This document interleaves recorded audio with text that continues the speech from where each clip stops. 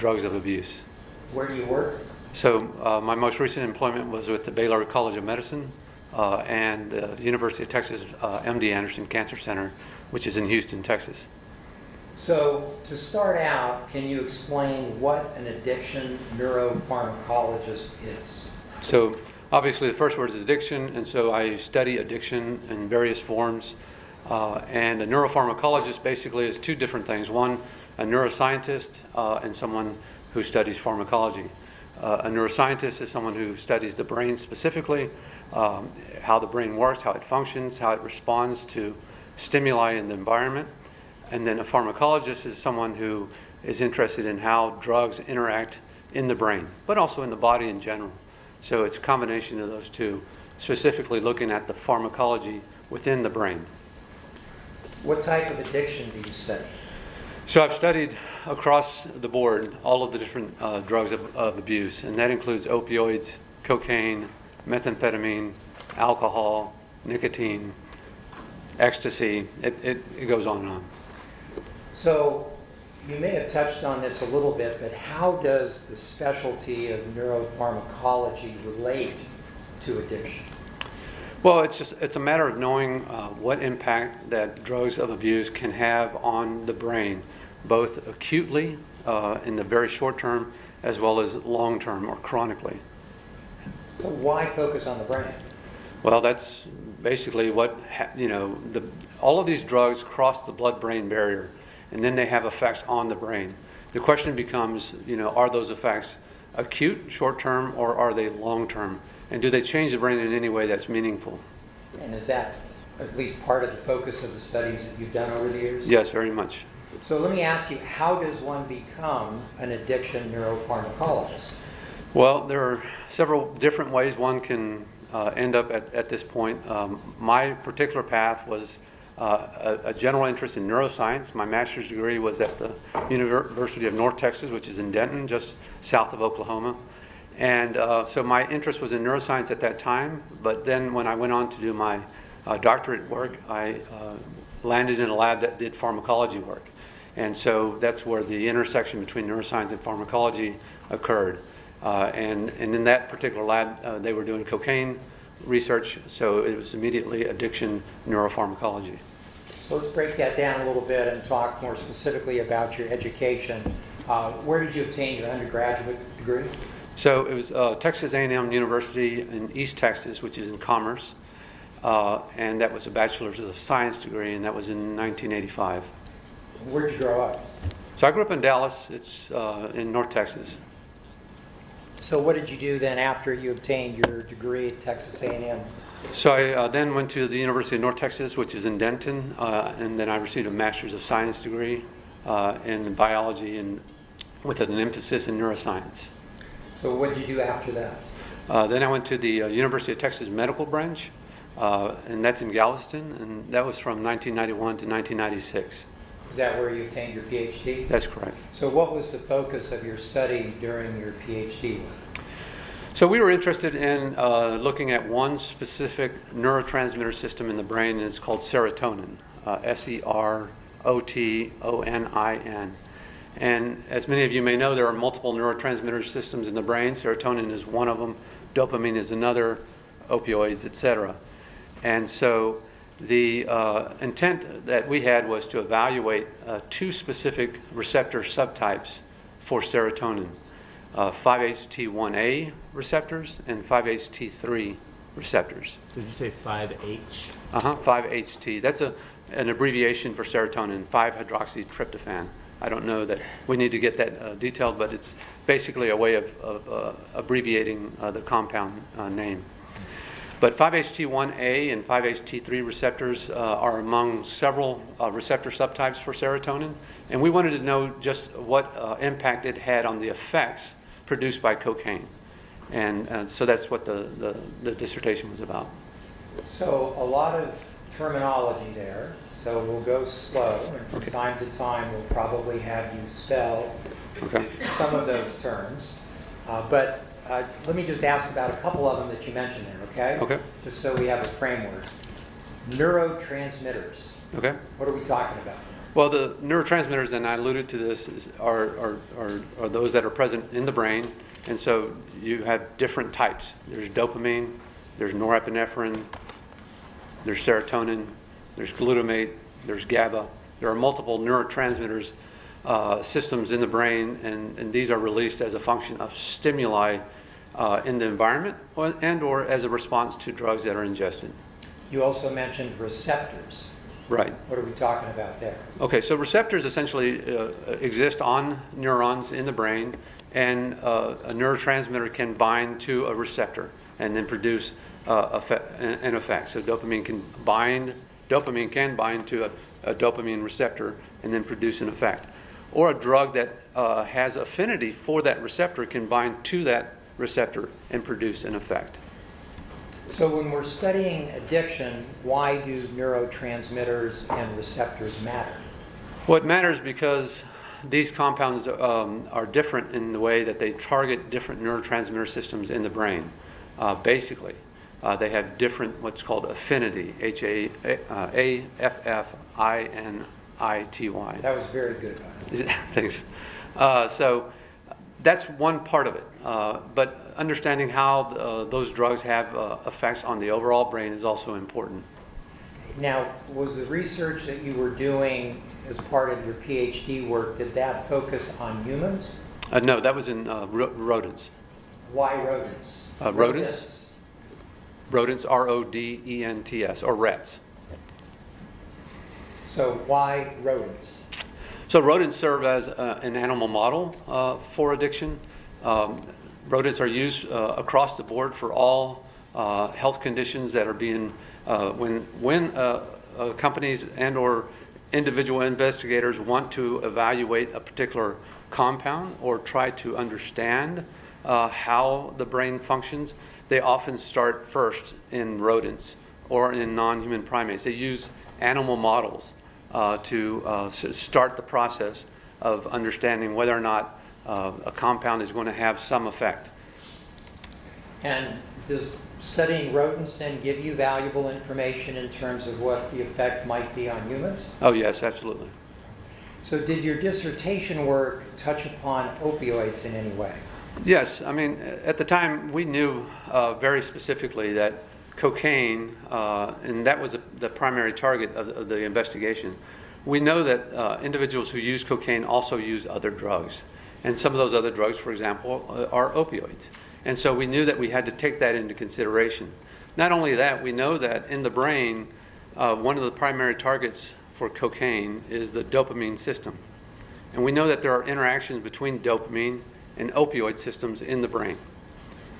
And so for that reason, we were fully aware of the need to understand that interaction between those two neurotransmitter systems. Okay, when you're talking about a system, you're talking about the neurotransmitter system that you described a bit earlier. Yes, that's correct. And similar system at issue with cocaine and opioids. That's correct. And other drugs of abuse? Certainly. So when did you obtain your PhD? 1996. What did you do next? So I did a postdoctoral fellowship at Harvard Medical School. That's in Boston. And what was the emphasis of your research during your postdoctoral fellowship at Harvard? So it was neurochemistry. So how does neurochemistry differ, if it does, from neurobiology? Well, so neurobiology in general is understanding the brain and how the brain is laid out and what brain areas are important. Neurochemistry is trying to understand what is occurring at the individual level of the cell or the neuron. How do those neurons change or differ as a function of exposure to stimuli that could be either pleasurable events or a drug itself, how it changes the chemistry. So how long were you at Harvard? 3 years. So can you describe some of the work that you did during your time at Harvard? We did a lot of work while I was there. One particular project that comes to mind was I'm afraid to give you too many big terms, but an autoradiographic study, and that's AUTORADIOGRAPHIC.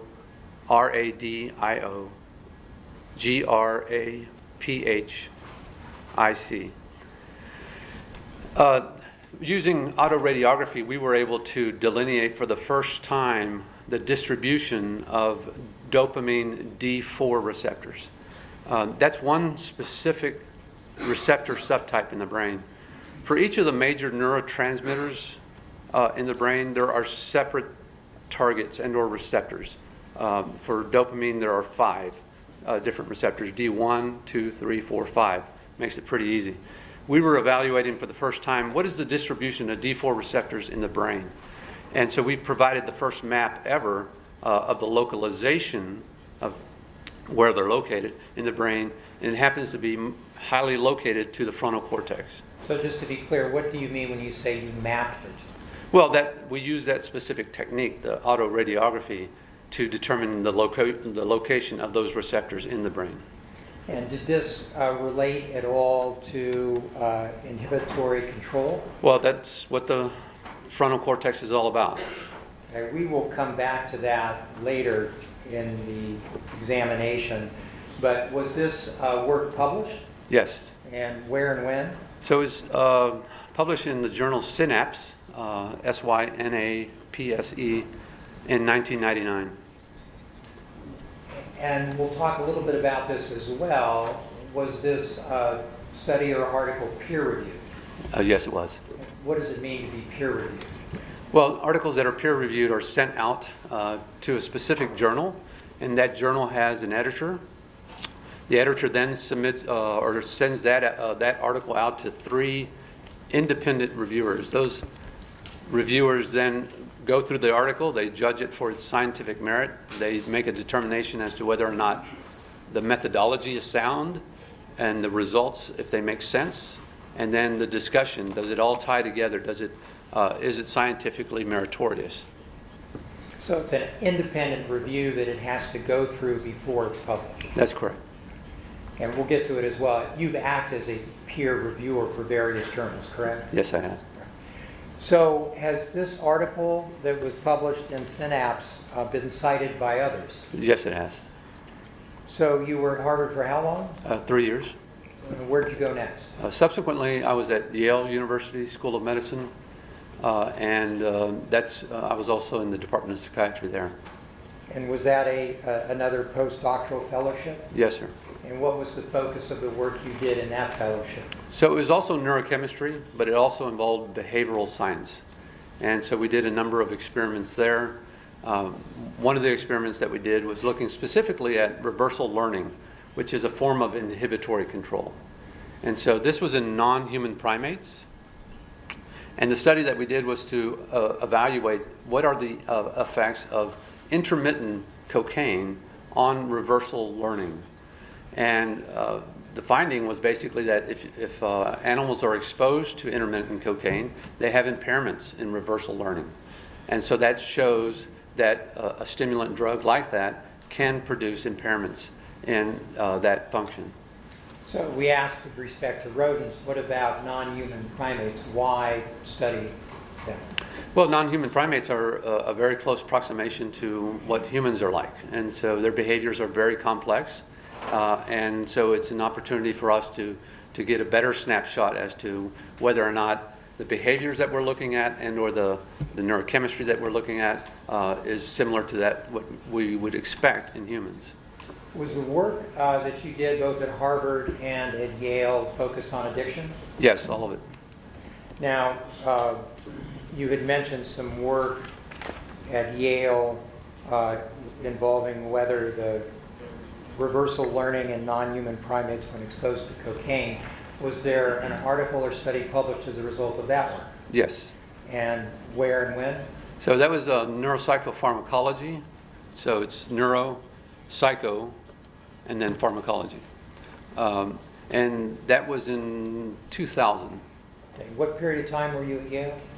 So I was at Yale for 1 year during the year, essentially right after Harvard, and then for the subsequent year into 2000. Was the article that appeared in Neuropsychopharmacology peer-reviewed? Yes, it was. And has it been cited by others? Yes. Often? Quite a bit. So what did you do then after the fellowship at Yale? So I was recruited to join the faculty at the Albert Einstein College of Medicine. That's in the Bronx of New York. And I was an assistant professor on the tenure track there.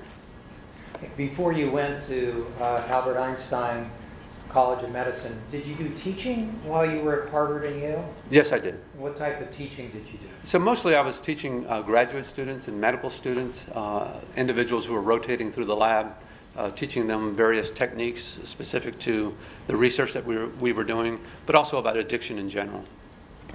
So when did you join the faculty at the Albert Einstein College of Medicine? In 2000. Now, I know we've all heard about Harvard and Yale. I'm not sure we know as much about the Albert Einstein College of Medicine. Can you tell Judge Bachman a little bit about that? Well, it's a freestanding medical school in the Bronx. Associated with it is its teaching hospital, which is the Montefiore. It's Montefiore. The Montefiore Medical Center, which is one of the nicer and best hospitals in New York. What was your position there? So I was an assistant professor. In what departments? In the Department of Psychiatry, but I also had a secondary appointment in the Department of Neuroscience. So how does one get an appointment, either primary or secondary, as an assistant professor in such departments? Well, for a primary appointment, one has to be basically recruited into that position. So positions are made public. There are advertisements that go out, and then one competes for that position. And so one gains that position, and you have a primary appointment in that department, and so mine was in psychiatry. And then because I was trained as a neuroscientist, I sought out a secondary appointment, and that secondary appointment was in neuroscience, the Department of Neuroscience. And so in order to do that, you meet with the chair of that department as well as its faculty, and you present a seminar, and you basically make an appeal to them to say, I have some interests that I think align with the goals and interests that you have in your department. I would like to join your faculty. So you audition. Basically. And what does that give you if you have a secondary appointment as well as a primary appointment? Well, it allows someone the opportunity to mentor and to teach students that are in that other department. So not only in your primary department, but now in this secondary department. And it also facilitates interactions between you and the faculty in that other department. So you now have an enhanced ability to interact with them, to write grants, to write manuscripts. So it's a collegial sort of interaction. So the departments there were psychiatry, behavioral sciences, and neuroscience. Well, it's actually psychiatry and behavioral sciences was the overall department name, and then there was the Department of Neuroscience, which is separate. So how long were you at the Albert Einstein College of Medicine? 4 years. Did you teach during that time then? I did. And what did you teach and who did you teach? Well, I taught some of the same people, medical students, graduate students. We had residents and interns who were then rotating through my lab at that time. Your main focus was research, however? Oh, yeah. And what type of research did you do during that time period? So, so this was my first opportunity to establish my own laboratory, and so I established one that was based upon my training at that point. It was heavily focused on neurochemistry with some behavioral research. And the focus was addiction? Yes. Did you do any type of, well, strike that, during that time period, were you registered with the DEA to handle scheduled substances? I was. Why did you need that? Well, because some of the experiments that we were doing involved the use of scheduled substances. So cocaine, ecstasy, and so Schedule 1, Schedule 2. And so I needed to be able to have access to those drugs, to be able to purchase those drugs, and then to safely store them and then distribute them when we were conducting the experiments. And did the registration include full Schedule 2 drugs, including opioids? Oh, yes. So for how long did you have that registration of that license? Approximately 4 years, almost the entire time I was at Einstein. And did you do clinical trials or clinical work during that period of time? No, not during that time, but it was during that time that I made my first foray into human research. And that was because I was in contact with and became good friends with the director of the Anxiety and Depression program at the Montefiore Medical Center. And so he was actually treating people with anxiety and depression and was interested in some of the same things that I was interested in rodents. And so it was my first opportunity to start to look at how these very same questions are being asked and answered at both levels. So can you give some examples then of some of the research work you did while you were at the Albert Einstein College of Medicine? We did quite a few things there, and I'm going to have to spell some stuff out for you. But one of them was looking at an endotoxin, so endotoxin. And that endotoxin, I'm going to just say LPS. If someone wants clarification, I can do it. That endotoxin was LPS. And we know that it's a component of the bacterial cell wall. If you give LPS to a rodent or a human, it produces a flu-like syndrome or sickness-like behaviors in rodents. So anyone who has ever had the flu knows kind of what the constellation of symptoms would be like. You don't feel good. It produces an increase in pro-inflammatory cytokines. Why don't we stop there? And what was that last term? Pro-inflammatory cytokines, which is cytokines.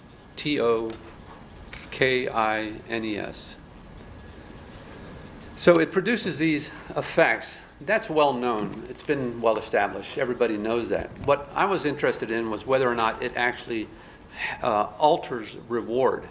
And there are ways to measure reward in rodents with the ultimate long-term goal of understanding whether or not we could model the effects that we see in cocaine. Well, if you give LPS to rodents, it reduces the reinforcing effects produced by simple reinforcers like sugar. And so we see that response. And so that's also known as an anhedonic response. ANHEDONIC. And again, if you've ever had the flu, you know what it's like to feel anhedonic. You're just not motivated. You don't want to engage in anything, even if it's really quite pleasurable.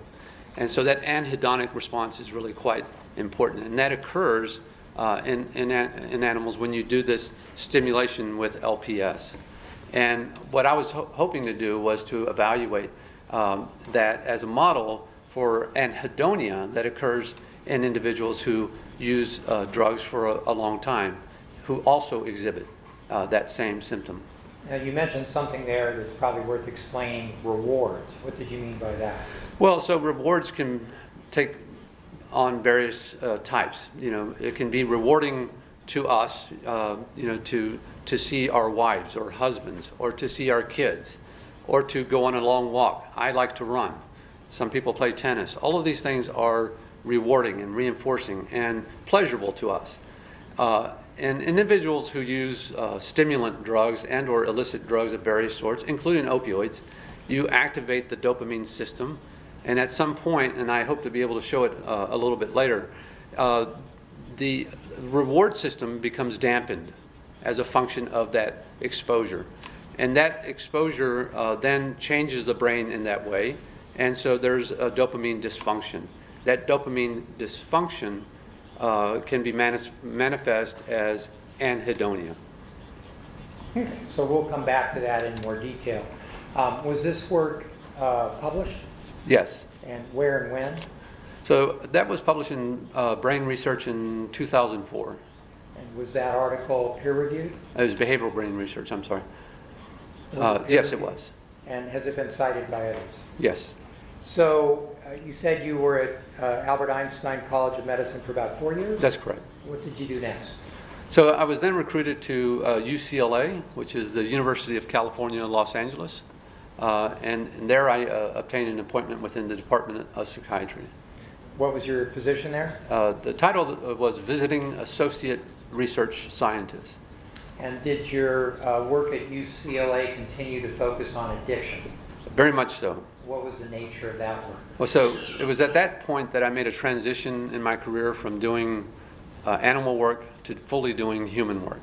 And so we were doing human clinical trials, phase 1 trials as well as phase 2 trials for various medications. Just stop you then. What's a phase 1 trial? Okay, so there is this FDA approval process that occurs for all medications that are being evaluated for any condition, whether it's a neuropsychiatric condition or a medical condition. Anyone who has a medication and wants to get that approval must go through the FDA approval process, and that involves phase 1 studies, which can be separated up into phase 1A and 1B, phase 2 studies, phase 3 studies, etc. I spent most of my time doing research at the level of the phase 1B study and also doing some phase 2 studies. Did all of that relate to addiction? It did. Did you also teach while you were at UCLA? Yes, I did. And what did you teach? So mostly addiction, and I contributed to courses that were being taught in the medical school, but also in the graduate school. Did any of the work that you were doing at UCLA relate to opioids? Well, in all of our studies, I think it's important to note that when we're evaluating someone to include them in our studies, we also evaluate whether or not they meet criteria for opioid use disorder. Why do you do that? Well, simply because we know that people who abuse various drugs also co-use other drugs like opioids. And so we evaluate, not only do we do a self-report and ask them whether or not they're using these drugs and do a comprehensive drug use history on them, we also do go through a specific means by which we can evaluate their drug use disorder. And then we test their urine, and we know whether or not they've been exposed to opioids, cocaine, or any other drug. So fair to say that opioids have the same effect on the brain as other drugs of potential abuse? No doubt about it. So can you give the court an example of some of the specific research you did while at UCLA? So we did quite a bit of research at UCLA. One particular study that we did was to evaluate the effects of a specific compound, and the compound is named modafinil. You're going to have to spell that. Yeah. M-O-D-A-F-I-N-I-L. So modafinil is an FDA-approved treatment for narcolepsy, people who have trouble with their sleep-wake cycle.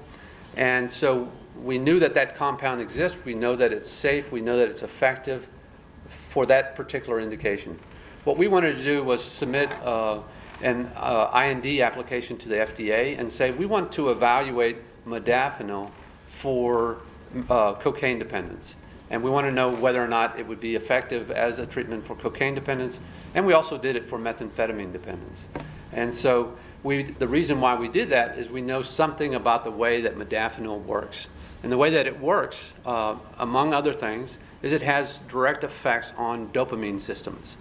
And so we thought that it would be a good, a potentially good treatment for either cocaine or for methamphetamine dependence. So were the patients that were involved in these studies actually taking cocaine as part of the study?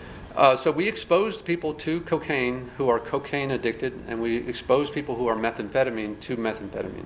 How do you need approval to do that? Oh yes, from the IRB. So the the Investigational Research Board for the university approves all human research studies. So very controlled. Very much. Okay. So did that work result in a published study? Yes. In what publication and when? So that study had several components. The one that I was referring to was published in Neuropharmacology. In what year? I think that was in 2006. Was that peer reviewed? Yes. And has it been cited by others? Yes. Have to ask, there's been another expert witness in this case from UCLA, Dr. Timothy Fong. Do you know him? I do. How do you know Dr. Fong? So during the time that I was at UCLA, Dr. Fong was a psychiatry resident, and he spent a year doing a research rotation in our lab. How long were you at UCLA? I was there for 4 years. what did you do next? So subsequently, I was recruited to the Baylor College of Medicine, which is in Houston, Texas. And what position did you obtain with the Baylor College of Medicine? So I started there as an associate professor and then was ultimately promoted to professor with tenure. And was that in a particular department?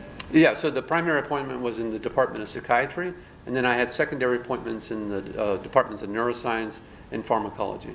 Process getting those appointments similar to what we talked about earlier? Very much. Yeah. Did you, was this a tenured position? It ultimately was a tenured position. When I arrived, it was a tenure track position. Did you obtain tenure? I did. When?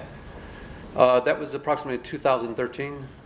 And probably all have a sense of it, but what does it mean to be tenured?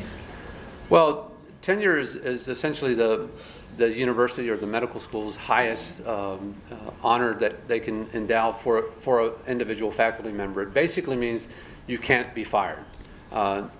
You essentially have reached a level of achievement within your position that you cannot be fired unless it's for cause. So you basically get to decide if you stay or leave rather than the college. Yes. Absent some extraordinary circumstances. Right.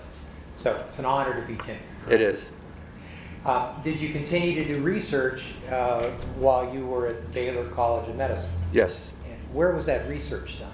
So, Baylor College of Medicine, its main teaching hospital is the VA Medical Center, the Veterans Affairs Medical Center.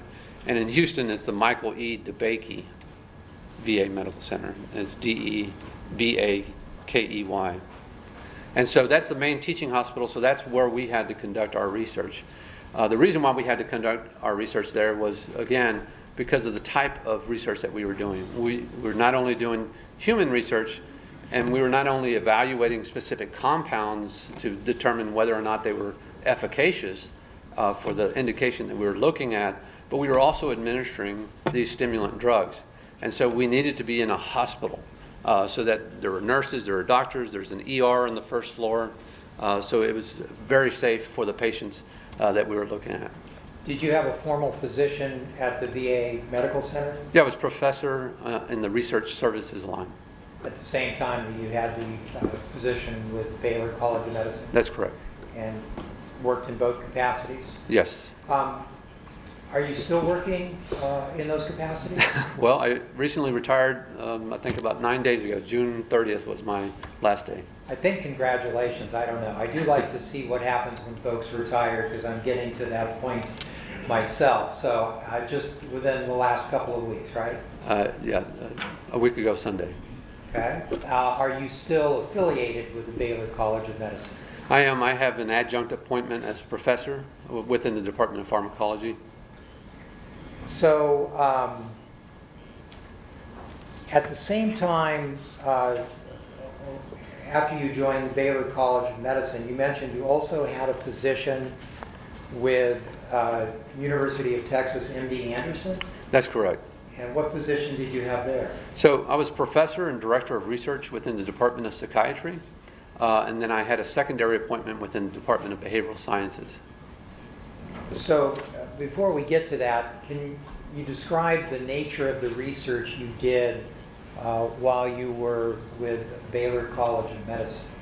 So the research I did at Baylor was basically the same that I had been doing at UCLA. So it was human research, and it was specifically for addiction, and specifically doing clinical trials in humans. The type of trials that you had mentioned before? That's correct. But on humans at this point? Yes. Okay. And did you, during that time, personally conduct any studies that specifically related to opioid addiction? Yes. I mean, some of the most recent work that I've done was on opioids. Can you describe that, please, for the court? Sure. So towards the end of my time there at Baylor, we had conducted a few studies. So two of them ran in parallel, and it involved evaluating a novel device to detect drugs in saliva. And this is important if you think about how people detect drugs in humans. Usually it's through urine, but it also can be a blood sample.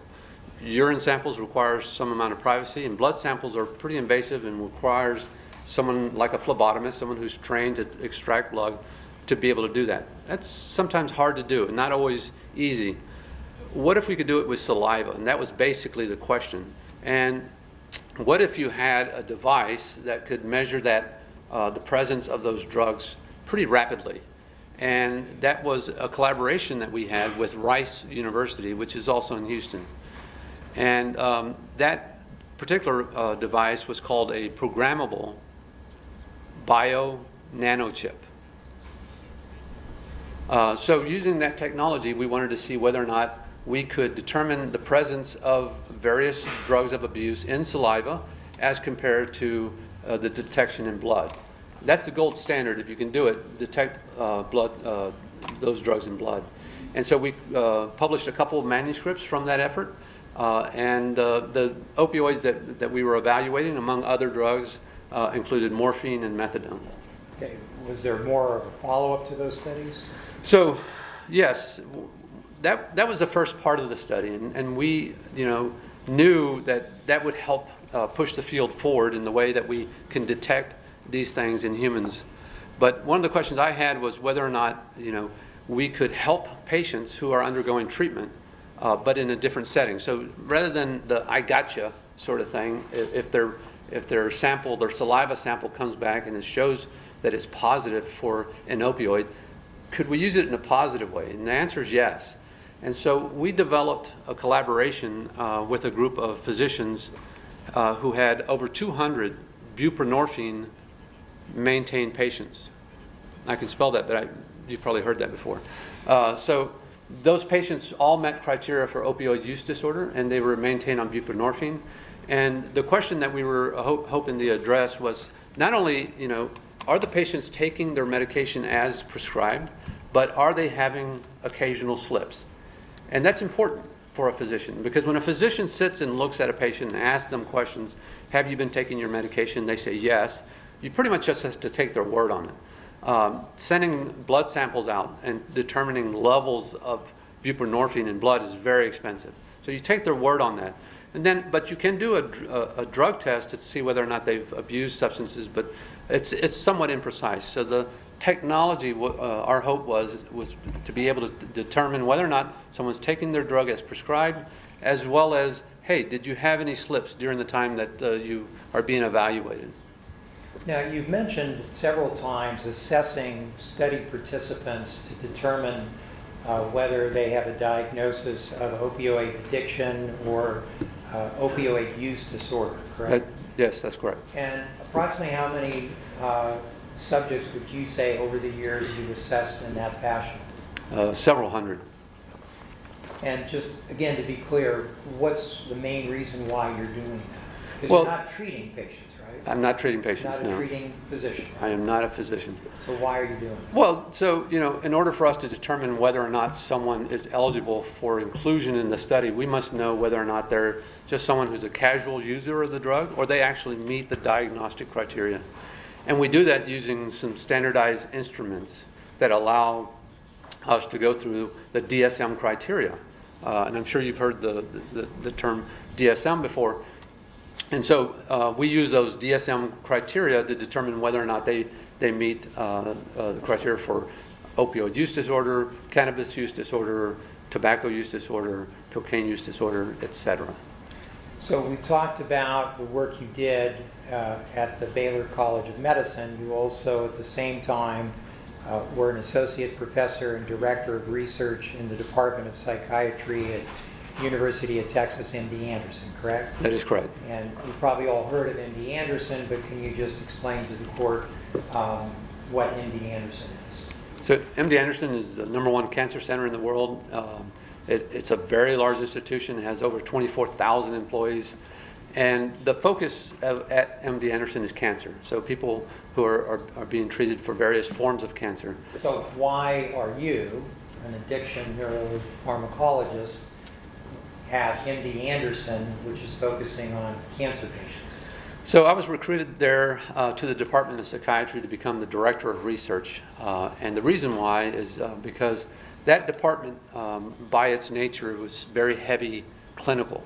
and that means it was mostly MDs, mostly RNs, mostly advanced practice nurses. So a lot of clinical individuals. But in the Department of Psychiatry. In the Department of Psychiatry with very little to no research experience. So they wanted someone who could come in and help facilitate research within the department, help the individual faculty, which includes MDs, help them develop research programs and understand the research process. And did you help the folks in that department then learn how to develop, conduct research? I hope so. That was my intent, and I think we had some success with that. How did you do that? So, you know, so when a patient comes into MD Anderson, they go to see their primary oncologist, and during the time while they're in the hospital, they may express to their doctor or to someone else that's in the room that they're feeling anxious or they're depressed about something that's going on in their life. That usually triggers a consult to the Department of Psychiatry.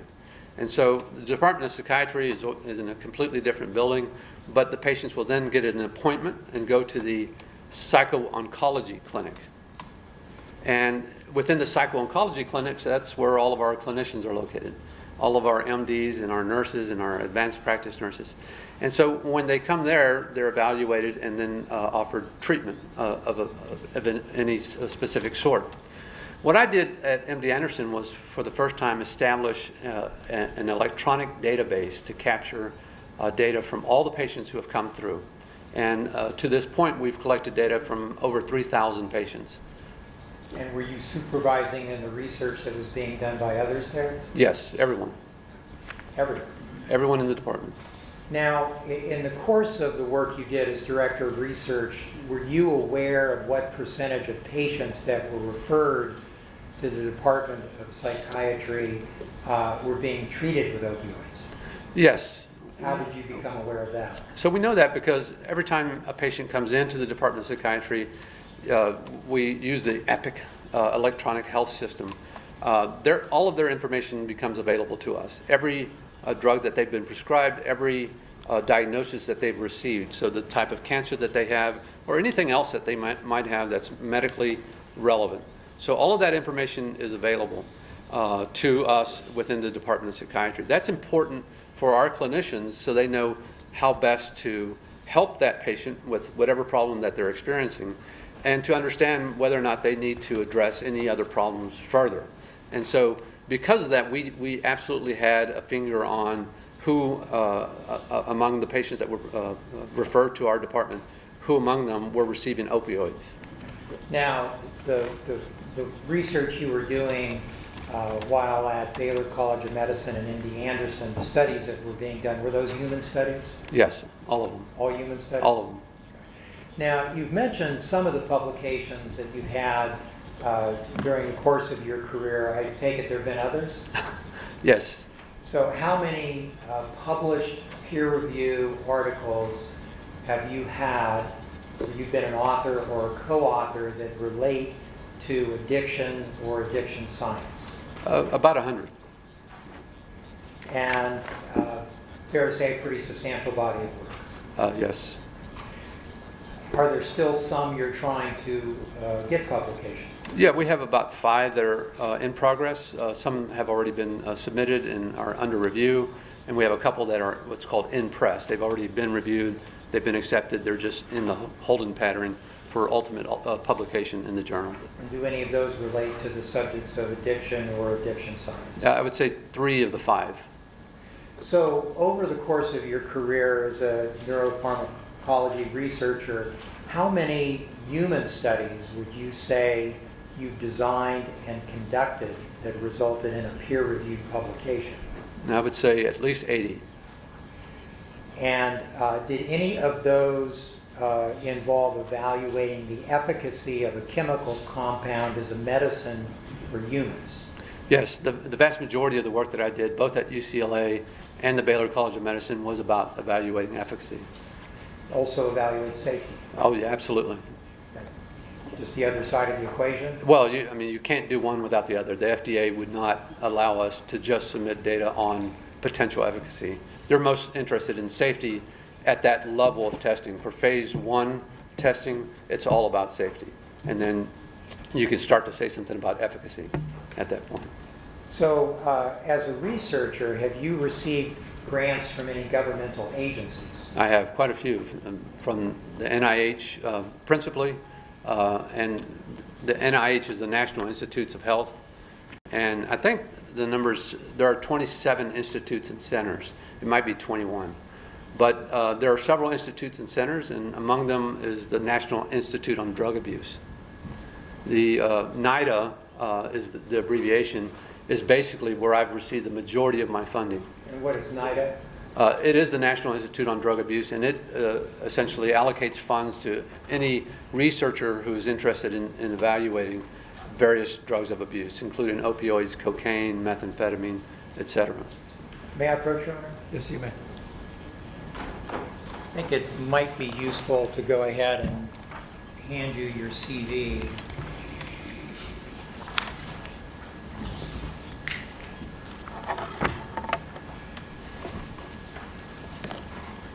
Thank you.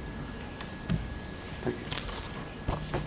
I handed you what's been marked, Dr. De La Garza, as Defendant's Exhibit J 2050A. And the A, Your Honor, just indicates that this is a document that was part of what had previously been marked as Exhibit J 2050, but this just includes, J 2050A just includes Dr. De La Garza's CV. Thank you. And if you just take a quick look, is this your current CV, Dr. De La Garza? It is. Does it announce your retirement yet? It does not. You plan to continue to work at this point? That's hopefully not my intent. You'll see, right? We'll see. So, Your Honor, I move Exhibit J 2050A into evidence. No objection. J 2050A will be admitted. And may we publish? Yes, you may. So if we could turn to page 3.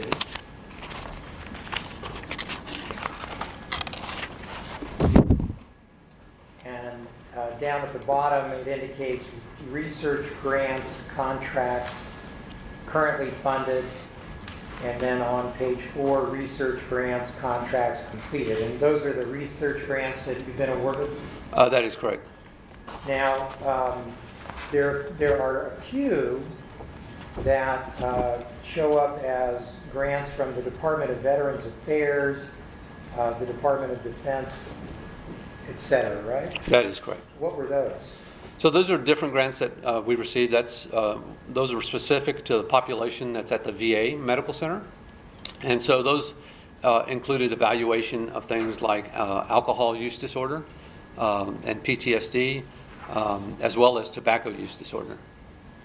Now, you mentioned also NIDA, and the CV lists a number of grants from NIDA, correct? That is correct. How does one go about getting a grant from NIDA or from any of the other National Institutes of Health? So an individual investigator comes up with a hypothesis and then goes into the literature, the peer-reviewed literature, and tries to find whether or not it makes sense. Are there any other peer-reviewed articles that have covered that topic? And we look for gaps. What are the unknowns in the field? And what is it that I, as a scientist, could contribute to the field? So you put together an application. It varies in its length according to the type of grant that you're applying for, but that you then submit that grant to the National Institutes of Health, specifically NIDA if you're working on drug addiction, and you have it peer reviewed. Now, it sounds like you know a fair amount about this subject. Quite a bit. Have you both been an applicant as well as a reviewer? I have. And what does it mean to be a reviewer? So being a reviewer implies a lot of responsibility because you have people who are applying for grants from all over the country. They're submitting their best possible ideas to you. Those ideas are not only just coming off the top of their head, but they're based upon years of research that's been conducted in their lab or the lab of others. So there's a lot that's put into those applications, and as a reviewer, you are assigned a number of applications that are specific to your area of expertise. And so it is up to you, as well as 2 other individuals. Usually it's about 3 people per application, to review that grant to determine whether or not it makes sense, whether the science is strong, and whether the outcomes, if they were to come true, would be helpful. Will it push the field forward? And so we make a determination, and we provide what's called a priority score. And that tells how, the applicant how well they did. How does one get to be a reviewer for applications for National Institutes of Health grants? So one is invited to become a reviewer. So you can't self-nominate. You can't write a letter and say I would like to bring myself to your attention. It's a matter of your standing in the field, and it's a matter of what you have accomplished up to that point and the expertise that you've developed. And so the NIH review panels each have chairs for the different study sections. And there are multiple study sections, hundreds of them. And so there are chairs, and then there are actual members, standing members on those committees. And those individuals will bring names up and say, we'd like to ask Dr. De La Garza to join this committee because we think he has specific expertise that might be useful in the review of certain grants. And what fields do you serve as a reviewer for? Basically, just about any addiction grant that comes through. And have some of those included studies involving opioids? Yes, they have. How many applications for NIH grants would you say you've reviewed over the years? I would say several hundred, at least 200. Now, looking at the other side of the equation, your applications for grants. Yes. Can you quantify in some way the amount of grants that you've actually been awarded by NIDA? So right now, I think the figure exceeds $11 million. Now, if you take a look back at your CV on page 3, for the contracts currently funded, you'll see number 1 is a grant from Promentis Pharmaceuticals. That's correct. And what did that grant involve? So that's a small pharmaceutical company. Promentis is a company that wanted to evaluate a specific compound. They have a unique compound that has not yet received FDA approval. Just stop for a second. It'd be the prior page, I think. You have a little bit of numbering difference, but on the actual exhibit, it's J2050A. Yeah, so it's the 0003. There we go. So it's item 1 there, right? That's correct. So what is that grant? Yeah, so that particular grant was a small grant by a small pharmaceutical company to evaluate a novel compound for potential use in individuals who are cigarette smokers. And they weren't interested in efficacy per se. They were interested in whether or not it would impact cognitive functioning. And so they wanted to know whether or not we could do computerized cognitive assessments both before and after treatment with their compound and see whether or not there are any changes that occur to cognitive function as a function of that treatment.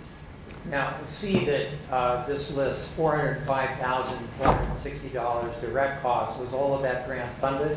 Unfortunately, the study was stopped early, and so I think the final total was only about $84,000. Now, this was a grant that was funded by a pharmaceutical company, correct? That is correct. Does that affect the independence of the study that's performed? Not at all. Why not? Well, the pharmaceutical company came to us. They asked us if we were interested in this project, and then we sat down with them and told them what we thought would be the best possible experiment to conduct. We set out the methodology, mostly me. We set out the methodology, telling them, this is what we've done in the past. This is how we think we should do it for your particular study. This is the population that we think we should recruit. These are the rates at which we think we'll have enrollment of individuals into the study, et cetera. So there's a back and forth in terms of the study design, but the actual conduct of the study was done 100% by us as researchers. They were never in the building, as it were. It was my staff, my physicians that work with me, who interviewed the patients, and then ultimately the study analysis of the data is conducted by us, and then the reporting of the data when it occurs for this particular study will be by us. And is that dynamic consistent with other experiences you've had with research that's been funded, at least in part, by a pharmaceutical company? Yes, absolutely. Anything unusual about that? No, I mean, that's the way it's done. Now, this particular study, did it involve opioids? So we did the same thing that we do for all of our studies. We are evaluating individuals for recent opioid use. We do evaluate for opioid use disorder using the diagnostic criteria. Did this particular study look at all on pathways and the effect on impulsivity and inhibitory control? Well, the mere fact that we were doing computerized cognitive assessments was tapping into whether or not they could perform those tasks. And one of the tasks that we did perform was an impulsivity task, a go, no-go task. And had you performed studies that addressed the go, no-go task before? Yes, several. Over the course of your career, how many times would you say you've conducted those types of studies? I would say at least a dozen, maybe 15 times. So, just asking about the grant money, whether it's paid by a pharmaceutical company or by NIDA, does it get paid to you directly? No, the money never comes to us directly as scientists. And if a physician were to apply for a grant and receive it, that physician would not receive the money. The money goes to the university or the medical school, and it's held there, and it's then allocated as a function of whatever you said needed to occur, you know, for salaries for the individuals that are in your lab, or to buy equipment, or to buy supplies, that sort of thing. And has your personal compensation been impacted by the amount of grants that are awarded and paid to your employers? Never. I'm paid exactly the same amount, whether I have 1 grant or 5 grants.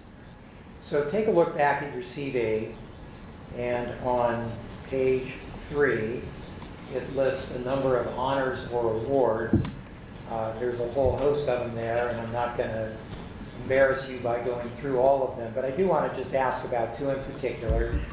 The 2009 award for the Texas A&M University Commerce Distinguished Alumnus. What was that award? So I was nominated for and then given the honor of being a distinguished alumnus of my alma mater, which is Texas A&M University Commerce. And again, I know you don't really want to talk too much about it, but is that a significant award? It is. It's quite a distinction. The university has been around for over a century, and I am about the 100th distinguished alumnus that has been named by the university. And what about right under that, the National Academy of Sciences? Is it Kavli Fellow? Oh, Kavli Fellow, that's correct. What is that? So the National Academy of Sciences represents the best scientists in the country for all fields of science. So it's not just neuroscience, and it's not just biology. It can be chemistry, it can be physics, it can be earth sciences, but it's the best sciences in the country. A Kavli Fellow is a recognition for up-and-coming scientists, and they use a very generous definition of a young scientist, so 50 and under. And so I barely met the criteria for that. Well, I think we say 40. I don't know if that's good or bad. Yeah. So, but I was named a Kavli Fellow, which is quite an honor. So how old are you now? No one knows exactly. I think 55. Okay. You're a young 55. Thank you. You shouldn't be retiring. So look back at your CV, if you would, at page 7. Actually, start at the bottom of page 6. It lists membership in various scientific societies, correct? That's correct. And again, quite a few that are listed, but let me just ask you about the College on Problems of Drug Dependence. What is that? So the College on the Problems of Drug Dependence is the largest and oldest scientific society dedicated to addiction research in the country. So it's made up of both MDs and PhDs and their trainees, all the up-and-coming students. And the college is a once annual meeting in which these investigators come together and they present their unique or novel findings. And it cuts across all fields of addiction. So opioid use, methamphetamine, cocaine, tobacco, all of the fields. And it cuts across all the different animal models that we talked about. So rodents, non-human primates, and a lot of human research. And I see, looking at your CV, you've been a member of the board of directors, a member of the executive committee, and president of that organization. Yes, that's correct. And also a fellow. What is a fellow? The fellow is the highest level of membership that can be achieved, and it's only for individuals who are past presidents of the college, and it's also a high distinction for an individual who has accomplished a great deal of things in his or her career in addiction over time that had not previously been nominated as an officer for the college. And are all of these organizations, or most of these organizations that are listed here, do they focus on addiction and addiction science? Yes, the vast majority of them, yes. Now I want to go back to something we talked briefly about, and that is peer review. Okay. And you have served as a peer reviewer? Yes, I have. For how many journals? I would say at least 2 dozen, maybe 3 dozen journals. And we take a look back at your CV. This would be on page 5. There's a listing of biomedical journals, and does that then list the various journals for which you've served as a peer reviewer? It does. Now, it starts out by a reference to being on the editorial board of the Experimental and Clinical Psychopharmacology Journal. What is that? So that's a peer-reviewed journal. We accept publications that are specific to addiction, but also other aspects of clinical psychopharmacology. So psychopharmacology can encompass other areas of brain function that do not have to do with addiction. But the articles that I'm always interested in are those that are specific to addiction. So how does one become a member of the editorial board, and what does one do as a member of the editorial board? So like some of the other things that I've described, one is invited to become a member of the editorial board, and it's usually a matter of distinction for that particular individual. So they've accomplished a great deal, they've published a great deal, they're recognized in the field as someone who is eligible to be on the board. And then under that, it's listed ad hoc reviewer, and that's what? Well, that's a peer reviewer, and that means whenever someone wants an article reviewed, we are provided an invitation to do it, and then we either accept it or decline it. And how does one get to be a peer reviewer? That's the decision of the editor or the associate editor of any given journal, and so they do the same thing. What happens is if an article is submitted to a journal for a publication or for publication, the editor then has to decide, well, who should I send this out to? Who are the best people who can review this? And so someone like me has expertise in a variety of areas, and so I might be deemed a good reviewer for a specific article that's been submitted. So over the years, how many articles would you say you have served as a peer reviewer for? Several hundred. And in particular, let me just refer you back to your CV. One of the journals is the American Journal of Psychiatry. Yes. What is that? So the American Journal of Psychiatry is the top tier journal within the field of psychiatry. It's called the Green Journal, and it's one that most scientists aspire to submit articles to and have published there. And so to be a reviewer for them is quite an honor. Now, I take it that most of the articles or studies that you're serving as a peer reviewer for deal with addiction? Yes, that's correct. Any of those deal specifically with opioids or opioid addiction? Yes. And can you give an estimate of that? You know, I review on average about 6 articles per month. And over the course of a year, I might review 10 total articles on opioids. So I should ask you this, because if I don't, I know one of the state's lawyers will. I always ask our witnesses about their connection to Oklahoma. So have you been to Oklahoma before you came here to testify? I have several times. And what has brought you to Oklahoma? Well, so just as a reminder, I grew up in North Texas, in Dallas. I used to come with my family to vacation here to Lake Texoma with my grandfather. I've been here several times. As an adult, as a researcher, I've had students in my lab who've come to the Oklahoma Health Sciences Center and have completed their training here. I've had friends here, and then more recently, when I come to visit my mom, she likes to come up to the casinos, and so I accompany brings you her. up here. I've been here twice before this year alone, just to do that. Now, do you know if any of the participants in any of the studies that you've done over the years have been from Oklahoma? So I don't know for sure. I mean, you know, being that we're in Texas this last 11 years, we get patients that come from all over.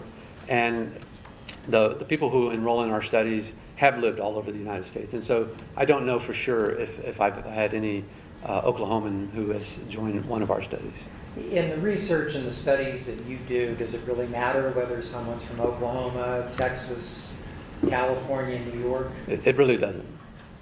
So, Your Honor, we would offer Dr. De La Garza as an expert on addiction neuropharmacology and neurobiology, addiction science, including scientific studies and literature regarding addiction, and development and efficacy of medications, including opioids.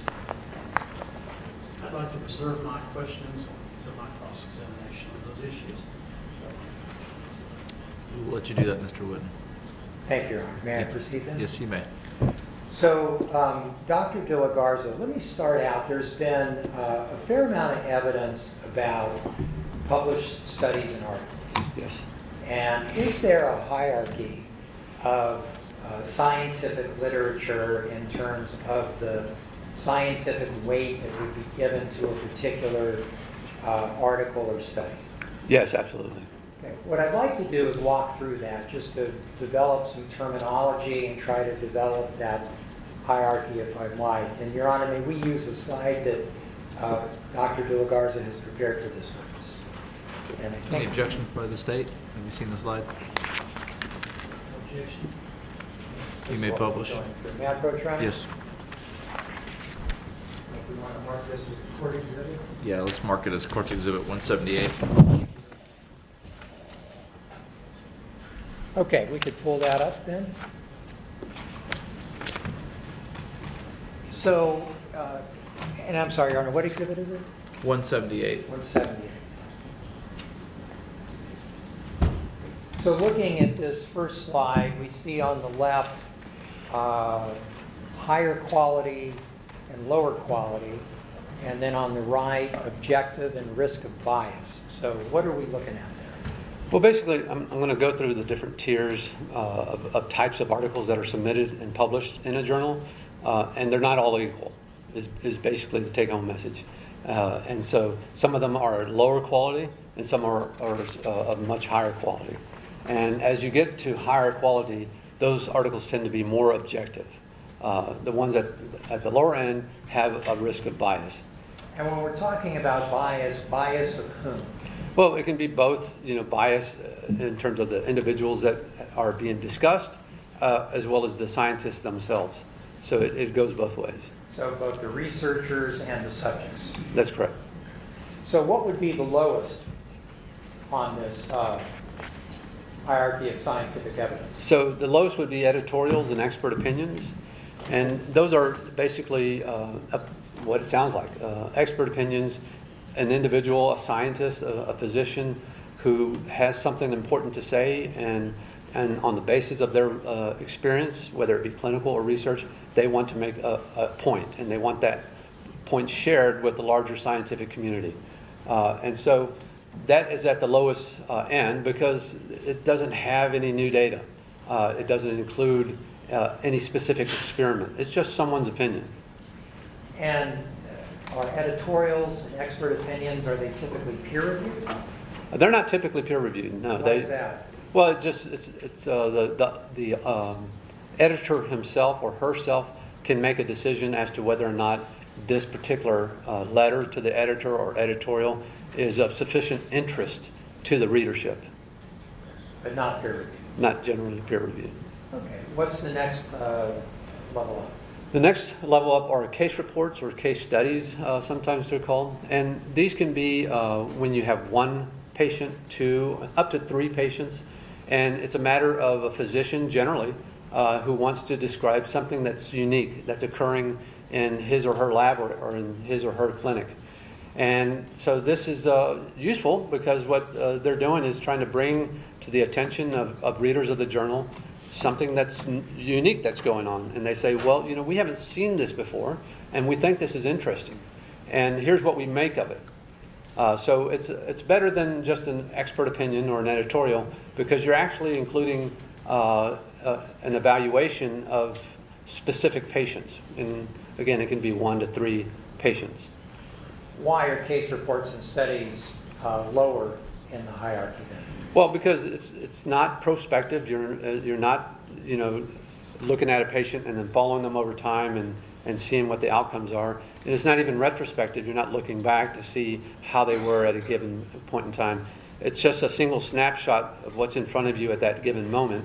There's no placebo control. And so it's just observational. You're making some observations and then you're making a report on that. Are case reports and studies peer-reviewed? They are. Same process you described earlier? Yes. So it gives it a little more weight than the editorials and the expert opinion? Yes. Okay. So what's the next level up? So those are cross-sectional studies and or surveys. Cross-sectional studies generally involve the use of databases. And like the database that I created at MD Anderson is an electronic database. And we've published several cross-sectional, we've published several studies that are cross-sectional in nature. And what that means is that you can just go back in time and you can take a snapshot of what was happening, say, a year ago. And what are some of the symptoms that are present in the sample of individuals at that particular time point. That's a cross-sectional study. So it's just a snapshot at that time. Does the fact that cross-sectional studies and surveys are based on data give it additional scientific weight? Yes, absolutely. Because when we've done it, we have several different scientific assessments that are being conducted. So we know a lot about the patient. We know everything about their demographics and their drug use and mental health use or mental health disorders, as well as we have specific questionnaires. So we know about their depression, their anxiety, anything else that's going on about them. So when we make a determination as to what might be going on for them, we know quite a bit. And cross-sectional studies and surveys tend to be several hundred people, sometimes thousands.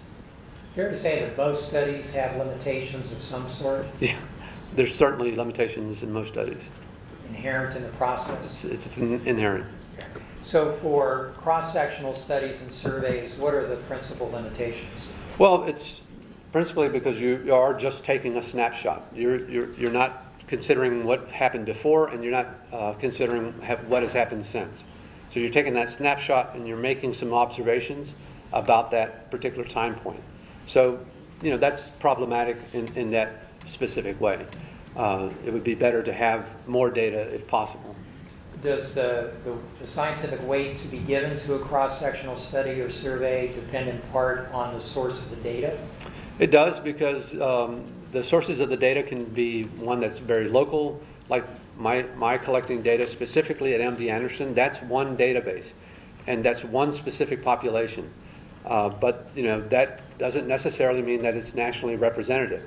There are national databases that are more reflective of the U.S. population as a whole. And if we're trying to understand a complex disease, it's better to have a nationally representative sample. And would the number of patients that are the subject of the data also impact the scientific weight that would be given to a cross-sectional study or survey? Yes, absolutely. If you have a sample that has only 17 participants versus a sample of 1,700 participants, that's quite a difference, and the weight that would be given to the study that had 1,700 participants would be much higher. So what's the next level up? So those are case control or cohort studies. What are those? So basically, it's also a retrospective sort of study design. And what you do is have a known outcome of interest. And so the outcome of interest could be opioid use disorder. And then what you want to do is compare those individuals to those that do not have opioid use disorder. And you look backwards in time and you try to identify what factors may have given rise to this particular diagnosis. That's a case control or cohort study. These are the two cohorts. So why are case control and cohort studies better than, or given more scientific weight than cross-sectional studies or surveys? Because generally now you do have all that data that's in between where you're at currently and where you're looking back towards. And again, remember, the cross-sectional studies, just a snapshot right here. You don't know anything that's happened up to current day or anything in the past. But with a cohort study, you start here and you look backwards in time and say, what are the factors that may have contributed to this and given rise to these two different groups of people? Okay. Are there studies then that would provide better quality evidence, be given more scientific weight than the case control and cohort studies? Yes. And what are those? So those are randomized controlled trials. And that's basically where I've spent the majority of my career. So, and Since you went to UCLA? that's correct. Okay. Yeah. So What are they? Okay. So randomized controlled trials basically involve a prospective study design. A scientist or physician decides they want to study something that's important, and it can be a behavioral intervention. It could be a pharmacological intervention, so a potential medication. So they design the study and they say, well, who are the individuals that we want to study? What's the population? And so you have inclusion and exclusion criteria.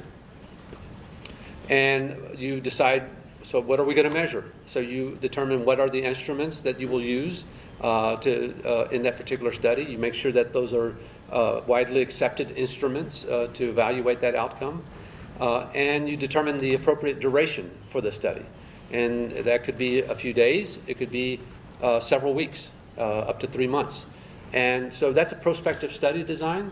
And the best randomized controlled trials tend to have a placebo arm. Sometimes they have more than one active medication arm. So they can have one dose, a high dose, and a low dose versus placebo. But you can also have the one dose of the medication versus an active comparator, something that you already know has an effect and can do something. Let's just break that up. So one you mentioned was placebo. Yes. So just to be clear, what's that?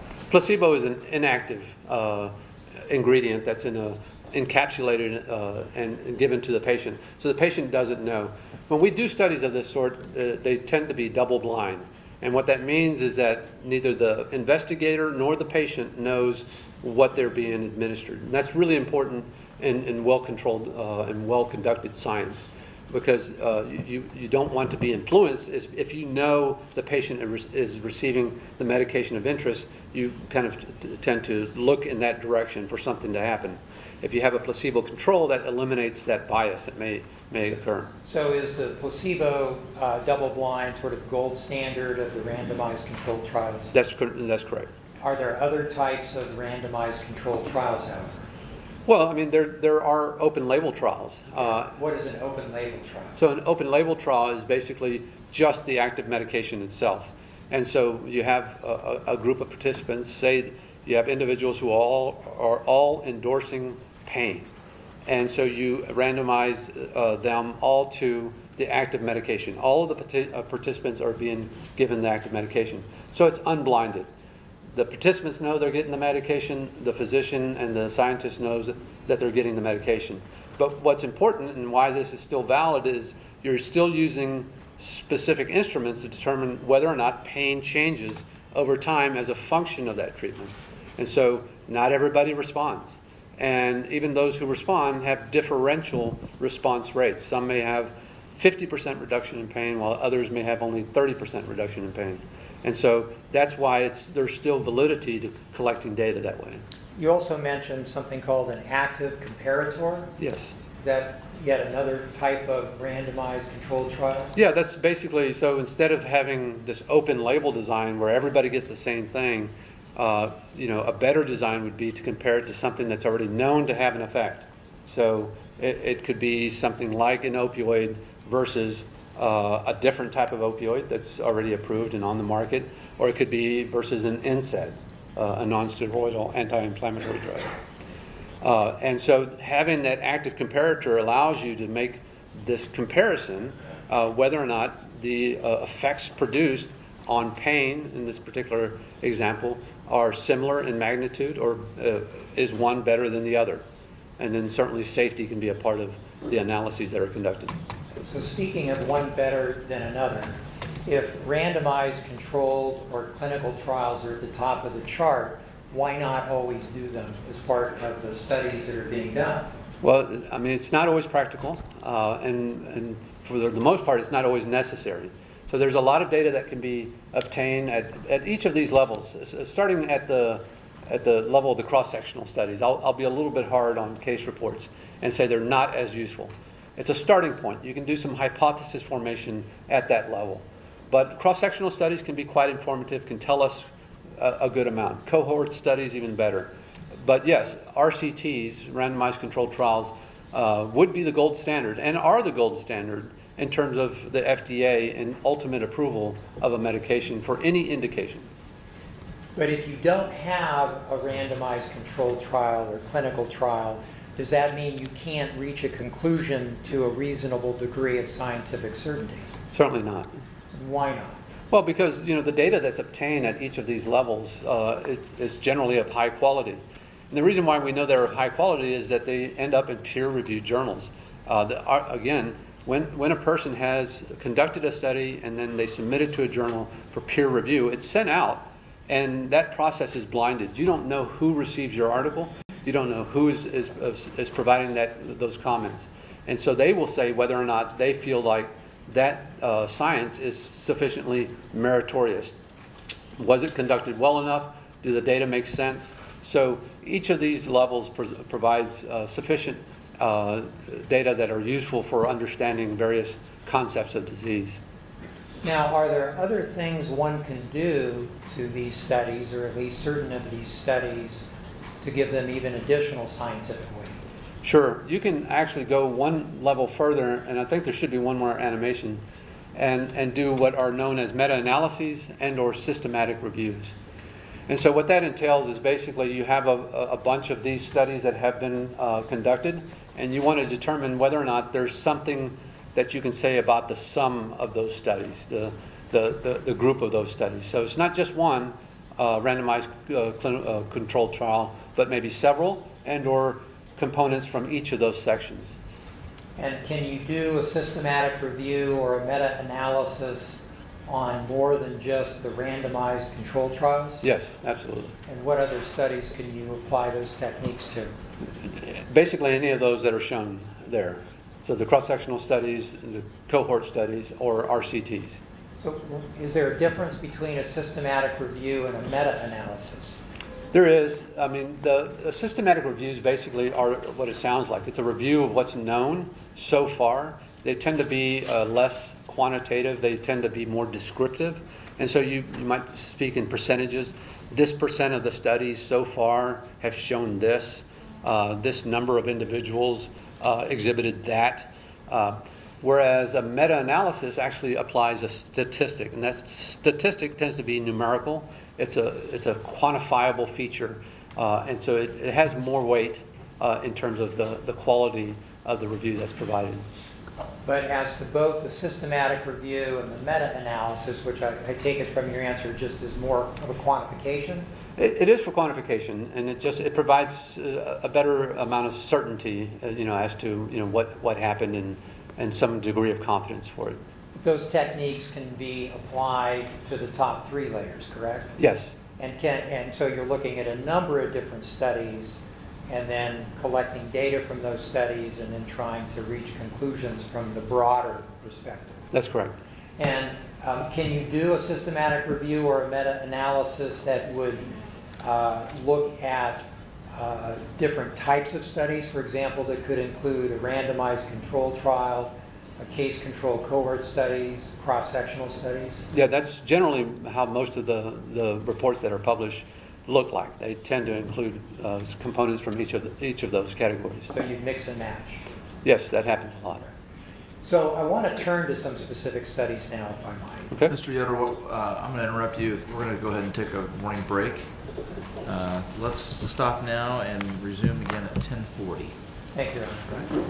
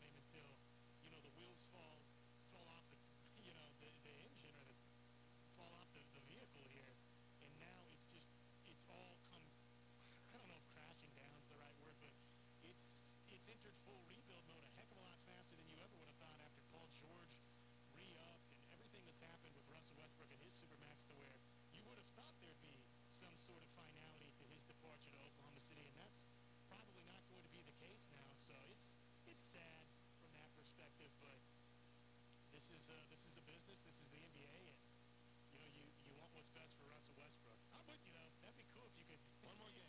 Give me one more game. Let's make a lot of money on ticket sales, and let's lose our minds and enjoy it and show our appreciation. You don't need him for game one, Miami. Come on, man. You're gonna be fine. All right, we'll take a timeout, and when we come back, with that kind of being the top story in the news, Josh has everything else.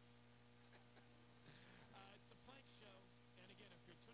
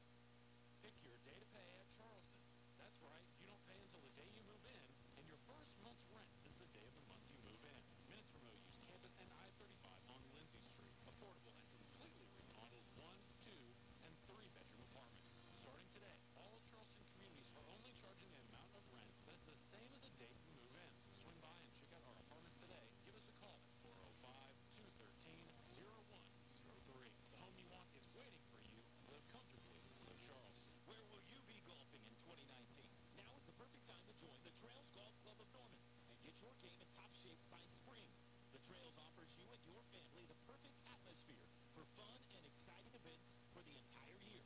At the trails, you will find golf at its very best and the friendliest staff in Norman. Call the membership office at 364-3790 or visit trailsgolf.com. The Trails Golf Club, the right course, the right price, and the right time.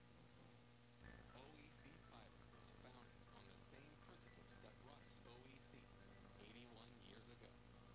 We are reinvesting in Oklahoma by bringing high-speed fiber services to our homes, businesses, and schools. Make sure to visit us at oecfiber.com and sign up for updates to stay in the loop as we continue to build out our network. OEC Fiber. We're taking high-speed internet where no one else will. Hey everyone, TJ Perry here for my friends at Joe's Wines and Spirits. And if you're like me, selection and customer service are important. So that's why when I need to pick something up for the weekend, I go see Kathy and her staff at Joe's Wines. Prophecy wines right now are just $8.69. Smirnoff Zero Sugar Vodka for just $12.69. And Rumble Mints Peppermint Schnapps for only $19.69. You can check out the Joe's Wines and Spirits Facebook page for all their specials and also see what's new at Joe's. Go see them, 1330 East Alameda, right here on the east side of Norman. It's time for the news according to Josh. People seem to like me because I am polite and I'm rarely late. I like to eat ice cream and I really enjoy a nice pair of slacks. Years later, a doctor will tell me that I have an IQ of 48. All the news that matters to us. What you're about to see is a Channel 4 News exclusive. His name is Nutty the Squirrel, and he's 3 years old. How about that? That squirrel can water ski. And hopefully it matters to you. Now, with the news, here's Josh Helmer.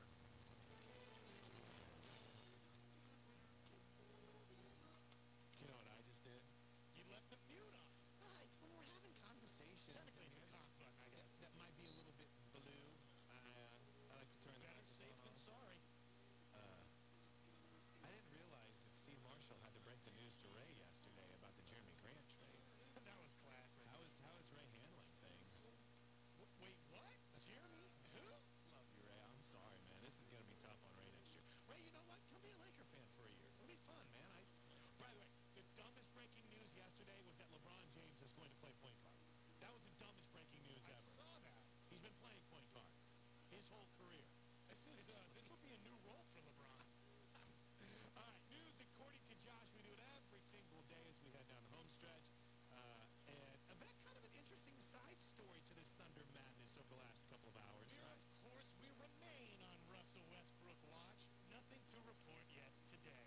But this was, I thought, very, very interesting. All right, let's go ahead and begin again. Please be seated.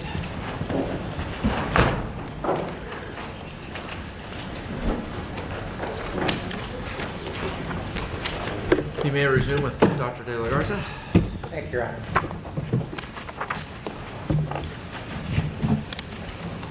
So, Dr. De La Garza, as part of the work you've done as an expert in this case, have you reviewed the trial testimony of any witnesses? I have. And did you review the trial testimony of one of the state's expert witnesses, Dr. Maslandus? I did. And I want to show you a portion of that, Your Honor, if I could have a permission to publish. Yes, you may. This is from the June 6, 2019 morning session at page 134, line 12 to 21. And you'll see there Dr. Maslandus was asked the following questions and gave the following answers. Question: as you understand it, does the FDA approved indication and usage for Nucynta ER limit the usage to treatment of cancer pain? Answer: no, sir. Question: is that true as well for Duragesic? Answer: yes. I believe it's approved for non-malignant pain as well. It doesn't specify the duration of time, however, the FDA, and then this is really what I want to focus on. And there's really never been any evidence demonstrating efficacy of long-acting opioids for long-term pain. That's the issue that I have with what they were misrepresenting. So I want to ask you, do you agree with Dr. Maslandus that there has never been any evidence demonstrating efficacy of long-acting opioids for long-term pain? I would disagree. Is there scientific evidence that demonstrates the efficacy of long-acting opioids for long-term or chronic pain? Yes, absolutely. Okay, I'd like to talk about some of that literature then. First, if I may approach, Your Honor. Yes, you may.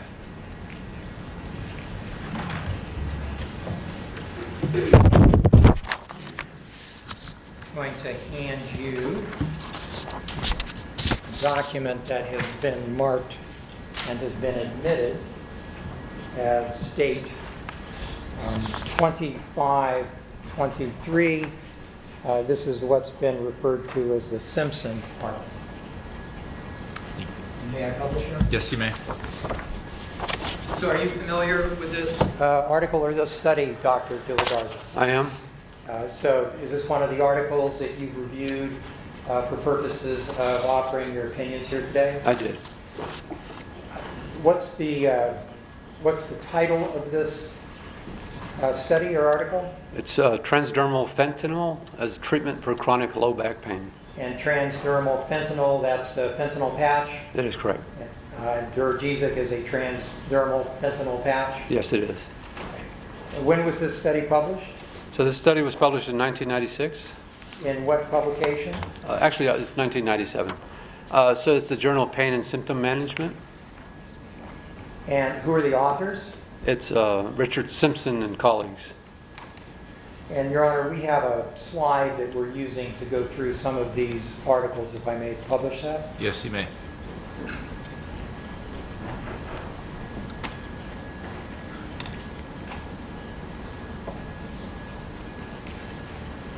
So we've been talking about different types of studies. So for the Simpson study, what type of study was it? This is an open label clinical trial. An open label meaning? Basically that there was no comparator arm. So what was the duration of this study? It was 30 days. How many patients were involved? There were 50 patients. Was this a peer-reviewed article? Yes, it was. And what were the results from this particular study? So basically that transdermal fentanyl was effective as a treatment for chronic low back pain. So take a look at page 2 of Exhibit S2523. We can go back to that and make Ms. Conway work a little bit. And in the abstract down at the bottom, does that report on the conclusions of the authors of the Simpson study? It does. And if we could blow that up, what were their conclusions? So basically that significant improvements in pain relief and disability was found with the transdermal fentanyl compared with oral opioids. And also that it's an effective alternative to oral opioids for the management of chronic low back pain. Now I want to have you take a look at page 6.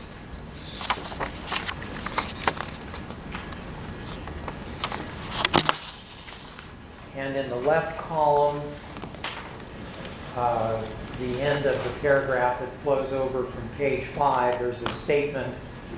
The present study, an open label study of relatively short duration, has several potential limitations, including the possibility of bias, and the results therefore should be interpreted with caution. Do you see that? I do. Now that is a disclosed limitation of this study, right? It is. And as you testified earlier, all studies have certain limitations, right? That's absolutely correct. Okay, does this limitation cause you to dismiss the results of the Simpson study? Not at all. Why not? Well, there are limitations for every study that's conducted, and so it's a matter of just disclosing what those are. But the data are the data. The outcomes are quite clear for this particular study, and so those don't change as a function of those weaknesses. Does the fact that a study have limitations mean that it doesn't provide reliable scientific evidence? Absolutely not. Take a look at the next page, page 7. Down under the acknowledgement, it indicates that the study was supported by a grant from the Janssen Pharmaceutica Research Foundation, correct? That's correct. Okay. Does the fact that there was a grant from Janssen for this study cause you concern? Not at all. Why not? Well, the vast majority of all research that is conducted that involves a compound for a specific pharmaceutical company tends to be funded by those pharmaceutical companies. Does it mean that there's no reliable scientific weight that can be given to it? Not at all. As I tried to explain earlier, the fact is that scientists, physicians retain their independence in the actual conduct of the study, as well as the presentation of the results of those studies. And then all of these articles undergo peer review, and that's completely separate. So the data that are presented here are sound. Now, are the other studies that we'll be covering here also funded by a grant in part, at least from Janssen? That's correct. So let me hand you another of those, if I might. May I approach, Your Honor? Yes, you may.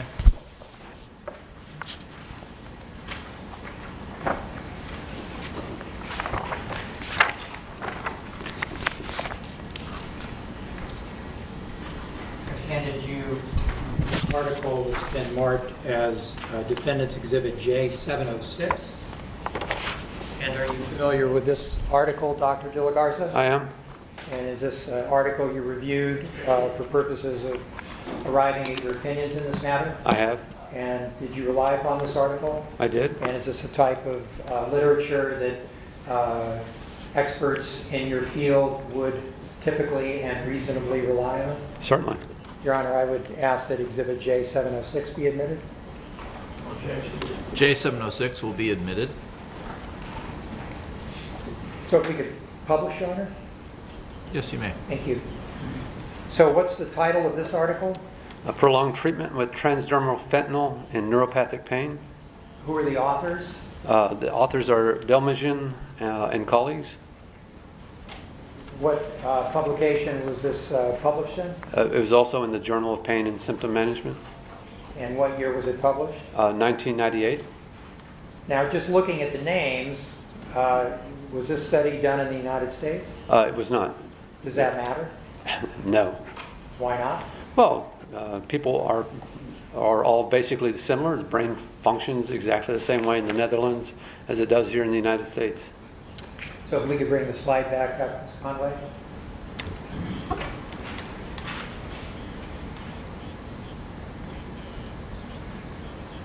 So for this study, what type of study was it? So this was an open label clinical trial. And for how long was the study conducted? This study was conducted for 12 weeks. Now, did the patients get tracked for longer than 12 weeks? So there was a subset of patients who continued on the transdermal patch for up to 2 years. And were those patients tracked up through that 2-year period? Yes, they were. And how many patients were involved in this particular study? Overall, the number of patients was 48. So if you take a look, if we can go back to page, and was this peer reviewed? Yes, it was. You go back to Exhibit J706, Ms. Conway, on page 5. There's a flow chart there, and that might help explain how this particular study was actually conducted. We could blow up that top flow chart.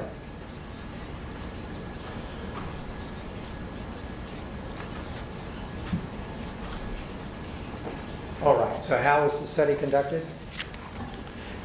Basically, this is an open label clinical trial, so everybody's receiving the transdermal patch. And then this sort of flow chart just tells you what the disposition is for the patients. So even though there were 50 eligible patients, 2 of them refused to actually start the study, so that 48 were then included and then continued forward. And then of those 48, 30 completed the full 12-week study. Then it goes further to say that, and you can see the disposition of the individuals who did not. So 18 were withdrawn before the 12 weeks. And so the numbers do add up. 13 then resumed the transdermal patch after the washout period, and then 9 of them actually continued for greater than 2 years. What is a washout period? Well, it's a period of, after which you are no longer given the active medication, and that was part of the original study trial design. So even after that period of time, then there were at least 9 that continued on for at least 2 years. That's correct. Is it a concern that there are a number of patients or subjects who withdrew from the study? It's not surprising. There are always people who drop out of the study, and it can be for a variety of reasons. They're no longer wanting to be a part of the study, no longer able to come to the clinic the number of times that is necessary. And some of them may have withdrawn because they didn't like the side effects that were being produced by the drug. Does the fact that there are patients or subjects that withdrew from this study mean that it's not providing reliable scientific evidence? Not at all. So what were the principal conclusions of the authors of this study? So the principal conclusions are that the transdermal patch was effective in reducing pain. So if we could take a look at page 1 of Exhibit J706. Actually, why don't we go to page 8? Actually, go to page 1 first, down at the bottom of the abstract. Sorry, Ms. Conway. And is the conclusion stated at the bottom of the abstract on page 1 of the exhibit? It is. And what was the conclusion? So the primary conclusion was that long-term transdermal fentanyl may be an effective non-cancer neuropathic, effective in non-cancer neuropathic pain without clinically significant management problems. And now I do want to have you look at page 8.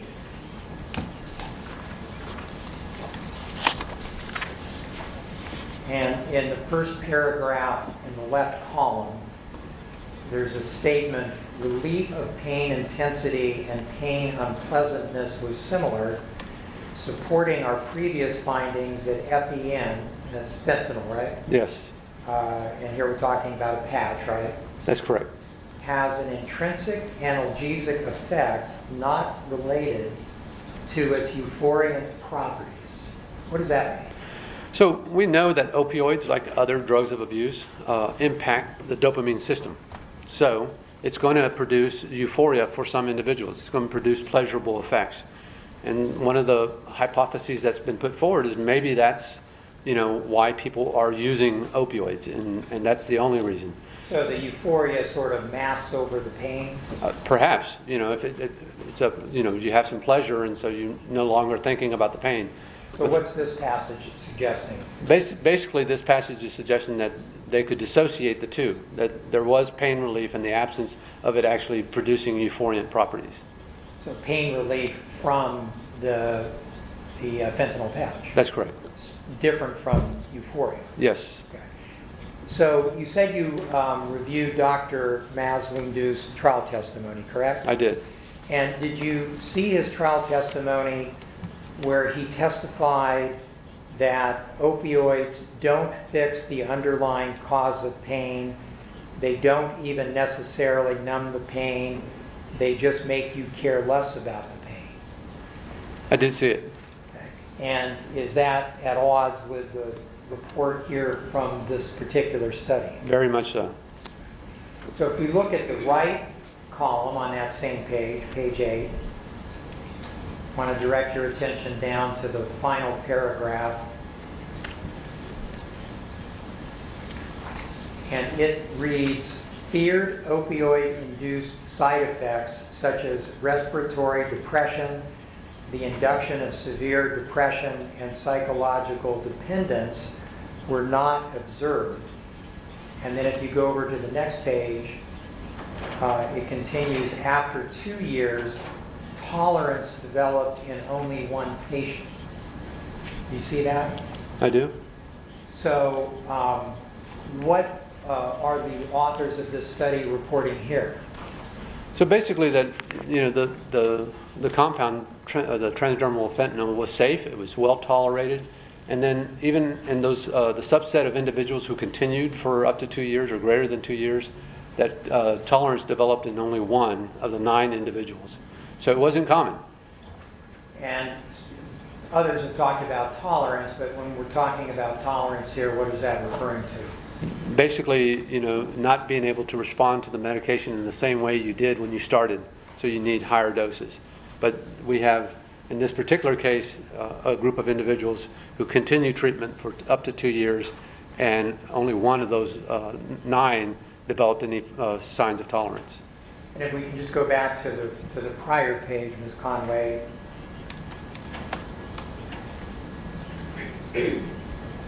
They were making the statement that feared opioid-induced side effects such as respiratory depression, the induction of severe depression, and psychological dependence were not observed. What are they referring to when they're talking about psychological dependence? So this article was published in 1998, and this is the time that we were using DSM-4 criteria, and that would have been synonymous with the diagnosis of addiction or dependence on opioids. And so they said that none of the individuals that were included in the trial and had made it through this point for 12 weeks exhibited those sorts of symptoms. So I want to turn back to Dr. Maslimdou's testimony. And when you reviewed his testimony, did you see his testimony that even a single injection of fentanyl will increase people's both pain sensitivity and also the region of the pain that's affected? Did you see that when you reviewed his testimony? I remember reading it, yes. Do you agree with Dr. Maslimdou's in that regard? I don't agree with him. Why not? Well, I think the data that have been presented so far in this article and the ones that we have already reviewed suggest that that's not the case. Let me hand you another article that's also been mentioned during the trial, if I might.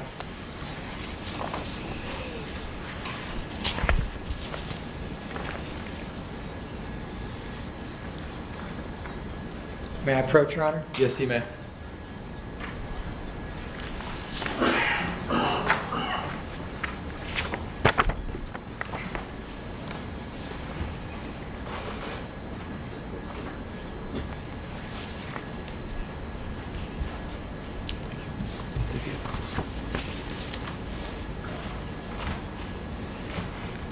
So I have handed you an article that I believe was marked previously as Court Exhibit 129. We put an actual defendant's exhibit number on it as J3945.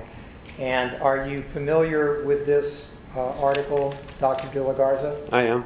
And is this an article that you reviewed for purposes of forming your opinions as an expert in this case? I did. And is this also the type of material that experts in your field would rely upon in forming opinions? Yes, absolutely. Your Honor, I'd move Exhibit J3945 into evidence. No objection. J3945 will be admitted. It may be published, Your Honor. Yes, you may. So if you take a look at the first page, what's the title of this article? A randomized crossover trial of transdermal fentanyl and sustained release oral morphine for treating chronic non-cancer pain. So again, we're talking about transdermal fentanyl patches Yes, correct. with respect to efficacy in treating chronic non-cancer pain. Yes. Where was this study published? This was in the British Medical Journal, And what year was it published? 2001. Who are the authors? So it's Lori Allen and colleagues. So if we could pull the slide back up, Ms. Conway.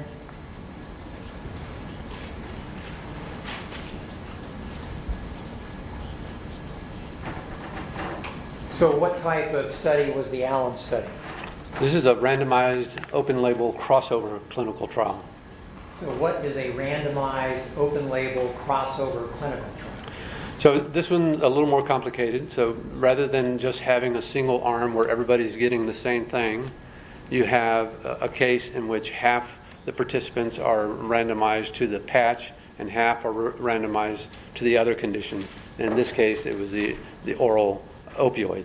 And then there's a crossover that occurs, and then they are exposed to the opposite condition. There's strength in that design in which each individual serves as his own comparator.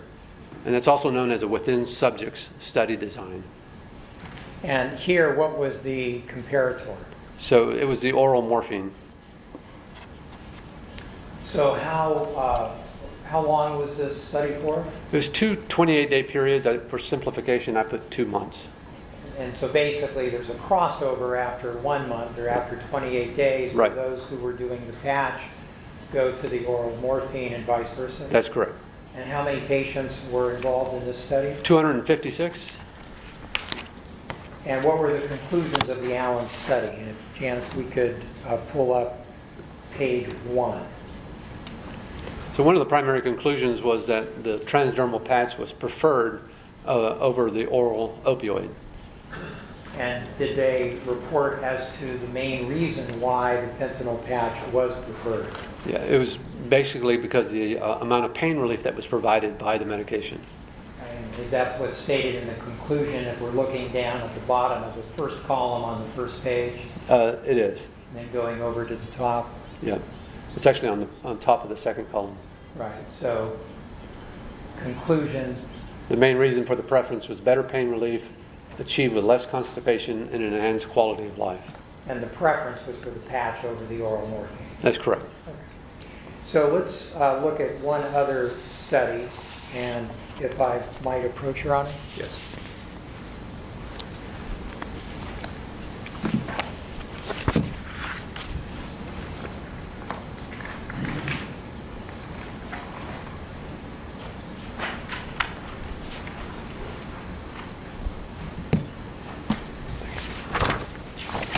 Handed you what's been marked as States Exhibit 2521, which I believe has been admitted. May we publish, Your Honor? Yes, you may.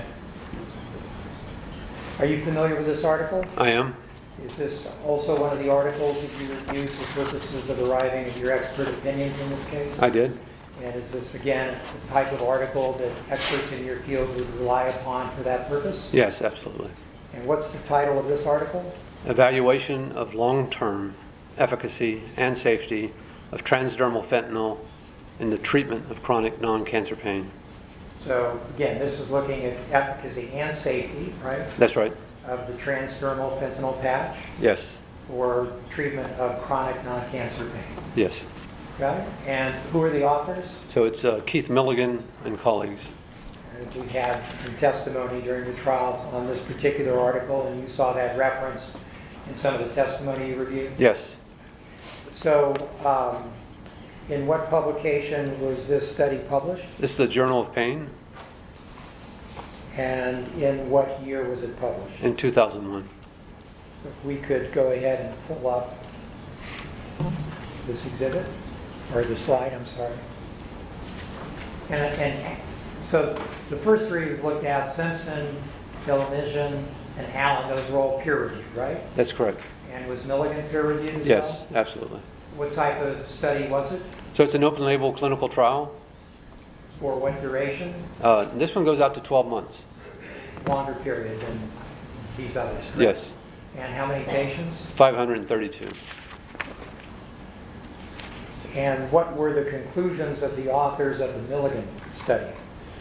Basically that the transdermal fentanyl was effective in treating chronic non-cancer pain.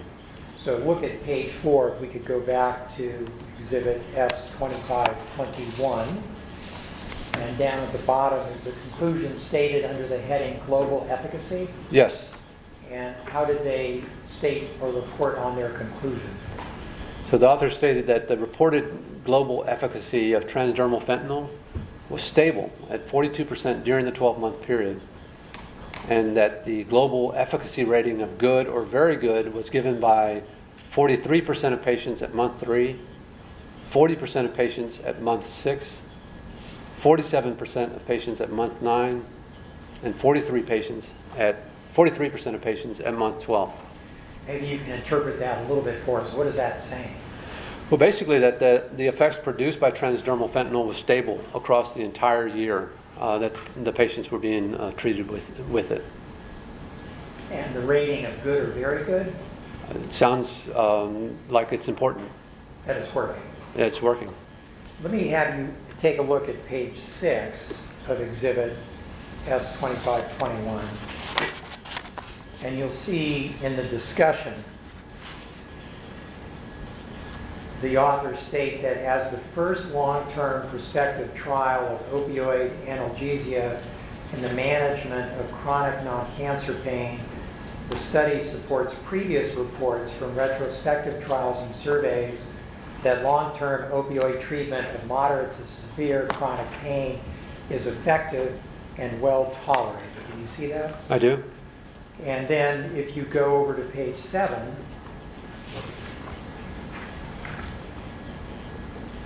starting at the bottom of the left column, the authors report opioid withdrawal symptoms. What are we talking about there? You know, individuals who start to experience symptoms of withdrawal as a function of not having a sufficient amount of opioids on board. Were only reported in 3% of patients, suggesting that prolonged treatment is not associated with increased risk of withdrawal syndromes. Then they go on to state there were no reports of addictive behavior in any of the patients during this long-term study. Do you attach any significance to that? Quite a bit. Among other testimony that you reviewed in this case, did you review the trial testimony of Dr. Muchmore? I did. And did you see where Dr. Muchmore was asked whether if you put a patient on opioid long enough, he or she would have a 100% chance of getting addicted? I did. And did you see that Dr. Muchmore answered that question that if the dose was significant enough to treat moderate to severe pain, yes? Did you see that? Yeah, I remember reading it. You noticed that? Yeah, I did. Do you think on that whether Dr. Muchmore had it right? Unfortunately not. Why do you say that? The data from this particular study are not in agreement with his remark. It's clear that you can treat patients for a long period of time, up to 12 months, and you have no instances of addiction that are being reported. And are there other studies that are consistent with that as well? Yes. So let's pull back the slide if we might.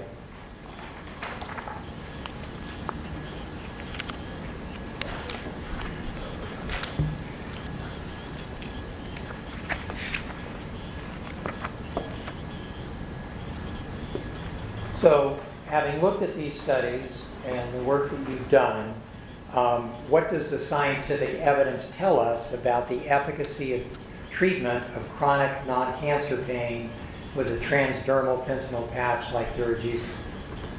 Basically that it works. I think there's compelling evidence that was presented by each of the investigators at each of the sites.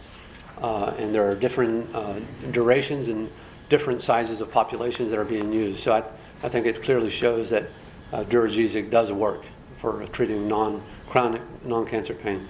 So let's just go back to our chart of the hierarchy of scientific evidence we looked at earlier, and can we place these studies we've just looked at in this hierarchy? Sure. And I think we have a slide for that, if we could bring that up, Your Honor. Yes, you may. So where do these studies, Simpson, Allen, Delamesian, and Milligan, fall within this hierarchy of scientific evidence? So they were all randomized controlled trials. So at the top of the chart. That's correct. Now I want to ask you something. There's been evidence in this case about a letter that the FDA sent to Janssen in 2004 that has been referred to as a warning letter regarding a file card for Duragesic. Yes. Are you familiar with that? I am. And did you review that letter in connection with the work you've done in arriving at your opinions in this matter? I did. And did you see in that letter from the FDA, they actually discussed 3 of the studies that we've just gone over here, Simpson, Allen, and Milligan? That is correct. Okay. And you saw that the FDA took issue with certain marketing statements that Janssen had made citing as support these 3 studies? That's right. Okay, does any of that give you concern about the validity of these studies, or whether you might reasonably rely on these studies as scientific evidence with respect to efficacy of a fentanyl patch for the treatment of chronic non-cancer pain? I do not. Why not? Well, basically, the letter came from the director of marketing from within the FDA. It wasn't coming from other aspects of the FDA that would be related specifically to the safety or the efficacy of the compound. It had everything to do with the verbiage that was being used and the way that it was being advertised. I'm not an expert in that regard, and I don't have opinions in marketing. Yeah, so it does not give me any pause whatsoever in terms of whether or not the findings that are in those reports are worthwhile or useful. And are you? Is there something called DDMAC? Yeah, well, that's one of the divisions. And do you know what that stands for? I don't specifically recall what it is, but it has to do with marketing and something else. And are there other divisions or departments within the FDA that if you were dealing with safety and efficacy issues, that's who you'd be hearing from? Yes, because I've submitted a lot of IND applications to the FDA, and these go to a very different division and director, and it's the Center for the Evaluation of Drug Responses and Treatment, so CEDAR. And so if you get a letter from that branch of the FDA, there's some serious problems that need to be addressed with your study design, with the compounds you're evaluating, and that's when I would take notice. Okay, did you see any evidence in what you've reviewed that CEDAR, the Center for Drug Evaluation and Research, ever raised issues with Janssen about the safety or efficacy of Duragesic? I've never seen such a letter. And are you aware that both before and after this 2004 FDA letter, Duragesic was indicated for management of chronic pain in patients requiring continuous opioid therapy, both before and after this letter? Yes. So let's turn to Nucynta ER, and again, we're still sort of referencing Dr. Malmund's testimony that there's no evidence showing efficacy here. And is there scientific literature that deals with this issue with respect to Nucynta ER? Yes, absolutely. Okay, may I approach, Your Honor? Yes, you may.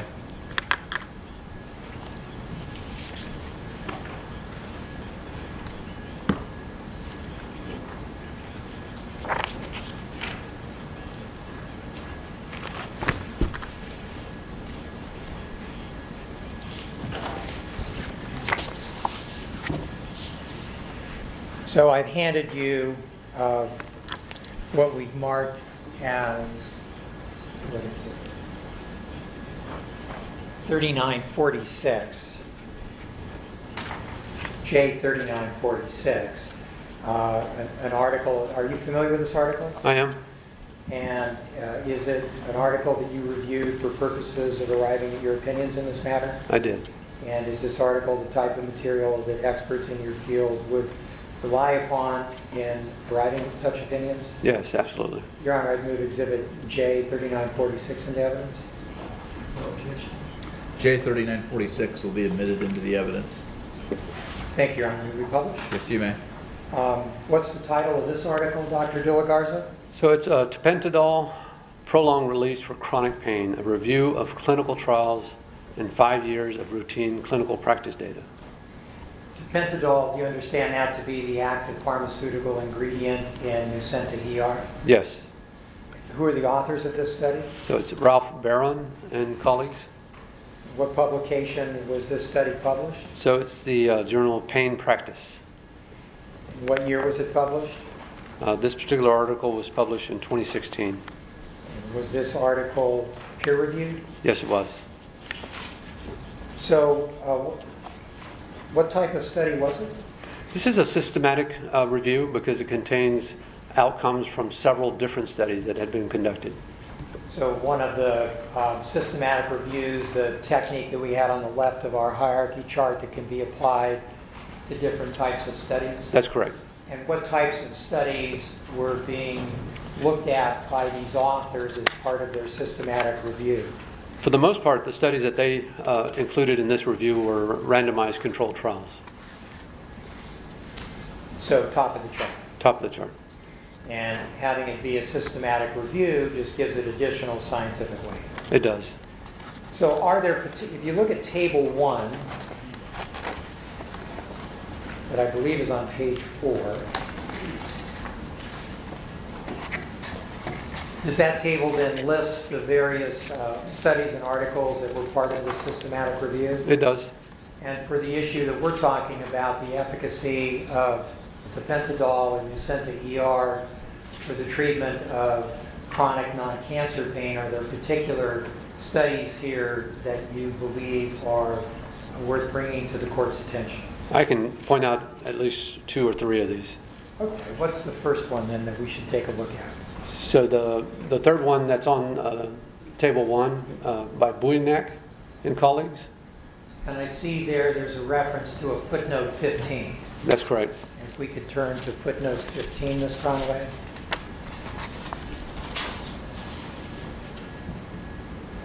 And that's a description of this Bujnak study. That's right. So what was the title of that? Efficacy and safety of tapentadol extended release for the management of chronic low back pain, results of a prospective randomized double-blind placebo and active control phase 3 study.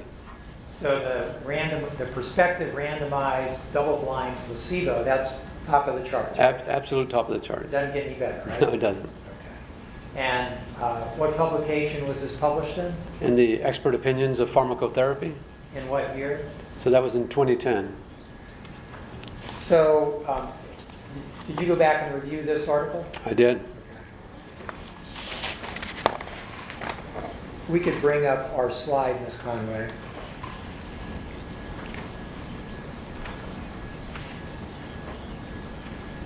So we're now looking at Nucynta ER, or tapentadol, and you explained that this was a randomized, double-blind, placebo, and active controlled clinical trial.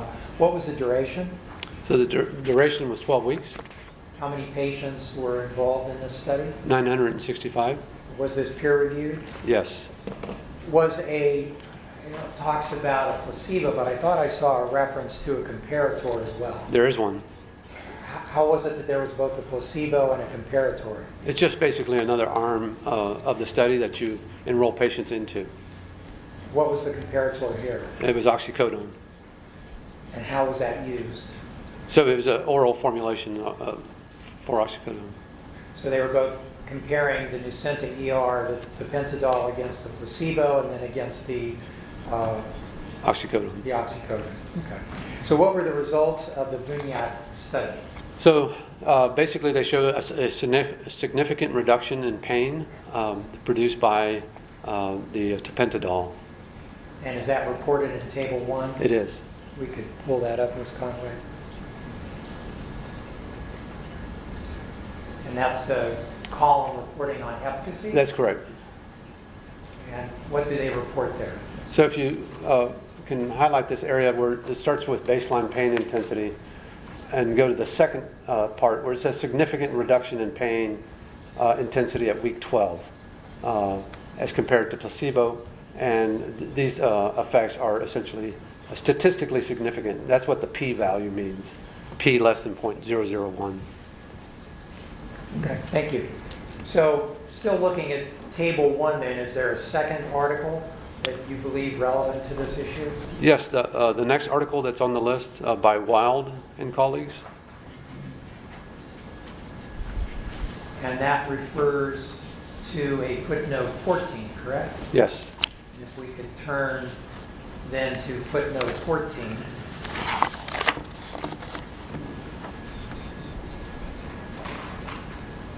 And that's a reference to the Wild study. That's right. And was the Bujnak study peer-reviewed then? Oh, yes. And was the Wild study peer-reviewed? Yes. And what was the title of the Wild article?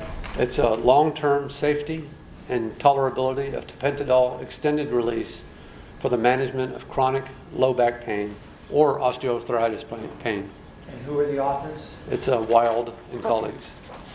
Is that the way people in your field refer to things, as the first name of the author at all? It is, unfortunately. How do you get to be the first name on these articles? It's usually the person who's spent the most time doing the actual research, and then is the person who's doing the most work in terms of writing up the manuscript itself. So There's some fairness and equity to this? There is. Okay. Law firms are getting like that too, where it's important to be the first name if you can be the first name. Yep. I take it you've had articles where you've been the first name. Yes. Many. Quite a few. So where was this published? This was in the journal Pain Practice. And what year was it published? It was in 2010. So if we could bring up our slide again. And you reviewed this, right? I did. So what type of study was it? It was a randomized, open-label, active controlled clinical trial. We talked about randomized, we talked about open label. I'm not sure we specifically focused on active control. What does that mean? Well, it's essentially the active comparator. So you have, again, a comparator arm.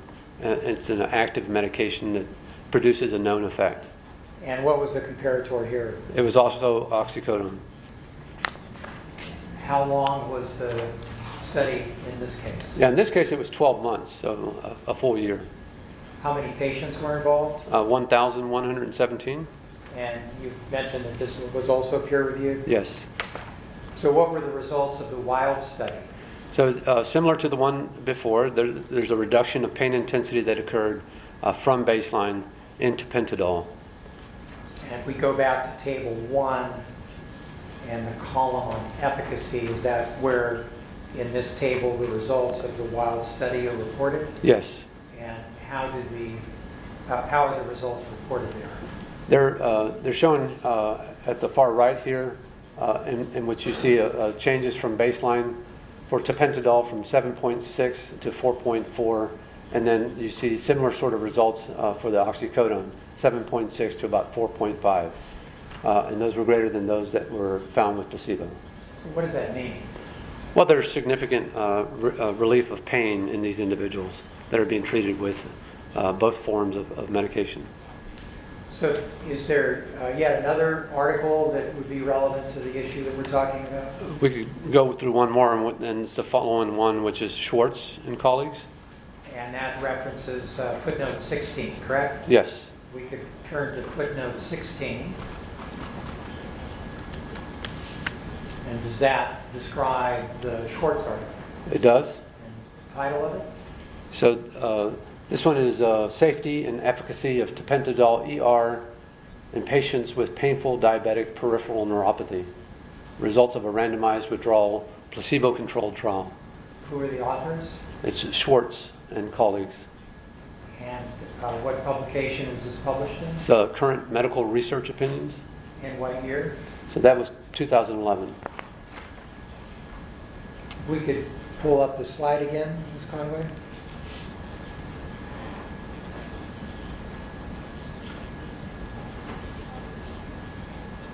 So what type of study was the Schwartz study? It's a randomized withdrawal double-blind placebo-controlled trial. So again, top of the chart. It is. What was the duration of this study? This was 12 weeks, How many patients were involved? 389. And what were the results that were, was this peer reviewed? too? Yes, it was. And did you review this as part of the work you've done in this case as an expert? I have. So, so here the comparator was a placebo, right? Yes. And what were the results that were reported for this study? So significant reductions in pain intensity as compared to placebo. And is that reported in table 1 in the efficacy column? It is. We can turn to that. And that might require a little bit of translation, if you would. Yeah, so they reported general reductions in pain intensity, but they also broke it down by the amount of reduction. So if you look at the far right, you see greater than or equal to 30%. Well, you see that the reduction was 53.6% for tapentadol versus 42.2% for placebo. And that's statistically significant, that difference. Greater than or equal than 50%, it was 37.8% for tapentadol versus 27.6% for placebo. And that's also statistically significant. The result being it's showing that the patients who were taking the tapentadol were obtaining pain relief. Yes. Pardon me. but a lot of us go about that saying a word, but he's doing all the testifying, and he was clear that I'll sustain the objection. So let's look back at the hierarchy of scientific evidence and see where we would put these particular studies. We can pull up that slide.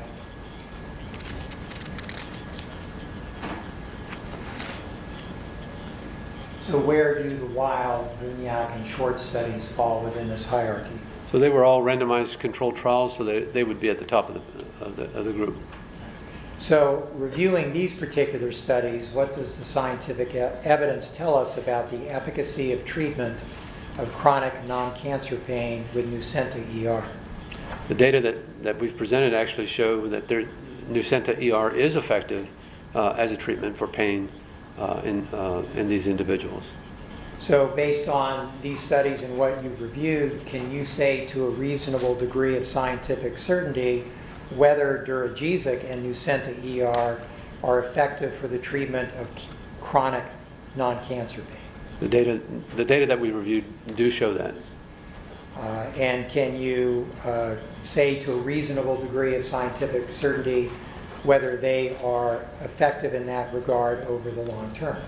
Certainly, because there was a difference from all the way from 12 weeks to 12 months, and so I think we can say that with some confidence, yes. So if we could pull back up Dr. Maslimdou's testimony that we started out with.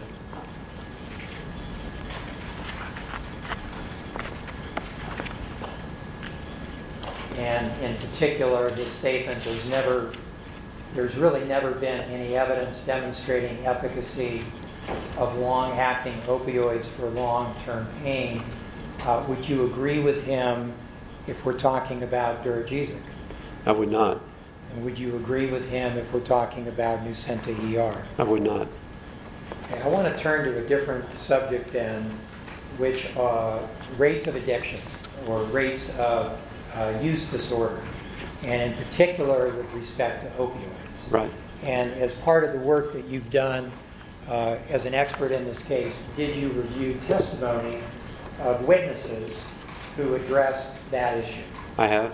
And among others, did you review the testimony of Dr. Kolodny? I did. And did you read his testimony where he was telling the court that it was widely accepted by the scientific and medical community that the prevalence of opioid use disorder in patients who are on opioids long-term is 1 in 4 or 25%? I remember reading that, yes. Do you agree with Dr. Kolodny's statement in that regard? I certainly do not. Now, just as a predicate, in going through your qualifications, you had described the work you do in assessing whether or not a patient or a subject has opioid dependence or an opioid use disorder, correct? That is correct. And since the adoption of DSM-5, that's been done under DSM-5 criteria? Yes. Did you, if we could bring up page 3 of Exhibit J338, which is in evidence, and will we publish that here? Yes, you may. Thank you. So just to get the terminology correct, under DSM-5, what you're diagnosing is an opioid use disorder, right? That is correct. And prior to DSM-5, under DSM-4, what was the diagnosis called? Basically opioid dependence. Some people refer to it as opioid addiction. And did you read the trial testimony of Dr. Fong in this case? I did. And did you review his testimony where he was discussing studies that had been cited by the CDC in support of a statement it had made about as many as 1 in 4? That's correct, yes, I did. And did you review those studies as well? I did. And those were the Fleming, Bantagreen, and Boscarino studies? That's correct. Okay, if we could bring up our hierarchy, how would you place those in the hierarchy of scientific evidence that we've been talking about? So they're a little bit lower on the hierarchy. The Boscarino paper was a cross-sectional study, so it would be in the middle. The Bantagreen and the Fleming articles are above that, because they're basically cohort studies. Okay, so none of them were randomized controlled trials? That's right. And did any of them involve a systematic review No, or a meta-analysis? not that I recall, no. So if we could bring up the next slide. Dr. Fong explained how these were incidence, or were not incidence studies, they were prevalence studies. So the rates dealt with prevalence, not incidence. Do you agree with that? Yes. Is that important in terms of trying to determine a rate of opioid use disorder or opioid dependence? Yes, absolutely. The two terms are very different. Incidence implies new cases, something that's new and it's occurring for the first time. And so if that arises, that's important to note. Prevalence implies that something that's been around already. It's established and it's recognized as a disease state that is occurring in the individual. And did you prepare a slide to help explain those different concepts? I did. May we publish that, Your Honor? Yes, you may. So what are we looking at here, Dr. Gilligarza? Well, basically, you see water droplets that are passing by. Some of the water droplets fall into the beaker, and so that is incidence. Those are new cases. And so at any given time point, if you were to look there, that would be the incidence rate. That's new. You see that the amount of water that's in the beaker, that's the prevalence. That's already established. It's already known for a population. But you see that the majority of the population is not being affected, and so they're just passing by the beaker. So why, when you're looking at a rate of a use disorder or a rate of dependence, are you looking at incidence rather than prevalence? Well, incidence is important because that's, if you're trying to assign some value to the statement that it arose as a function of the treatment, then you would want to see new cases. What are the new cases that have arisen? And that would only occur for incidence. If someone already has a diagnosis, that would be under the premise of prevalence. And so that would not provide new information. Can prevalence provide information of value? Oh yeah, absolutely. I mean, knowing who has that specific condition is important. And so knowing who is in that particular beaker already is important, because those are the people who need treatment and should be provided treatment. It's well established. If it doesn't really tell you the rate of a use disorder or dependence. No, it doesn't. So I want to pull up again, Dr., or if I might, Your Honor, if I could pull up Dr. Kolodny's testimony that we were talking about. Yes. Thank you. So I want to look first at the question that Dr. Kolodny was asked. And he was asked by Mr. Beckworth, and you've also used the term several times that some studies or some folks will remark that the rate of addiction, iatrogenic addiction or substitutes, and I think we meant substance abuse, or substance use disorder, using prescription opioids is as high as 1 in 24, 25%. Probably meant to say 1 in 4. Correct? That seems to be the question that was asked. Yeah. So if you're trying to determine a rate of addiction or a rate of iatrogenic addiction, I think you've already said this, would you be looking at incidence rates or prevalence rates? Incidence. Okay, so if you look then at Dr. Kolodny's answer, he starts out, yes, 1 in 24, 25%. That statistic comes from the studies of prevalence of opioid use disorder in patients who are on opioids long term. You see that? Yes, I do. Can you make any sense as to why Dr. Kolodny is being asked about a rate of addiction and then talking about prevalence? I think it's a misstatement on his part. He may have misunderstood the question. Then he goes on saying, but yes, the 25%, 1 in 4, is widely accepted by the scientific and medical community. Do you see that? I do. Do you agree with his statement in that regard? I certainly do not. Okay. So I'd like to go over with you what the scientific literature actually shows. Yes. As part of your work in this case, have you reviewed studies and articles that relate to this particular issue? I did. One of them, the fish pain article. That is correct. If I may approach, Your Honor? Yes, you may.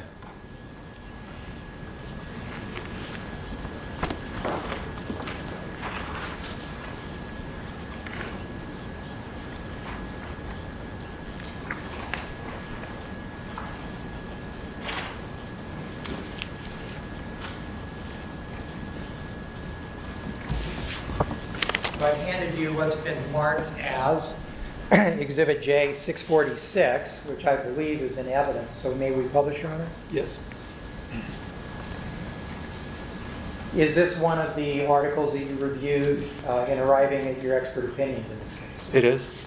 And is this the type of article that experts in your field would rely upon in reaching such opinions? Yes. What's the title of this article?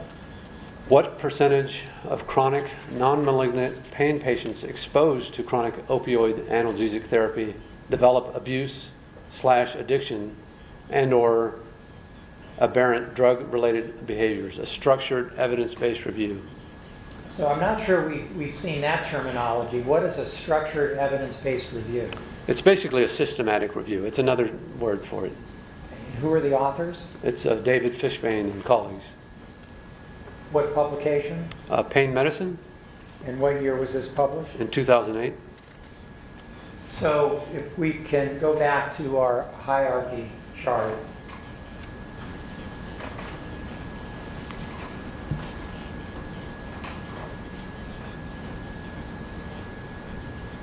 So this is a structured evidence-based review, which you said is the same as a systematic review. That's correct.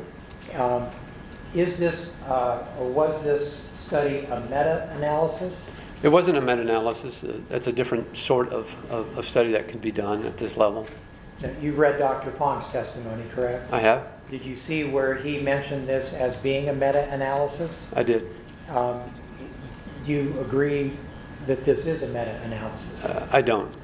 Is there a reason why someone might confuse a systematic review with a meta-analysis? They're largely similar. I mean, you're reviewing the available data and the available evidence.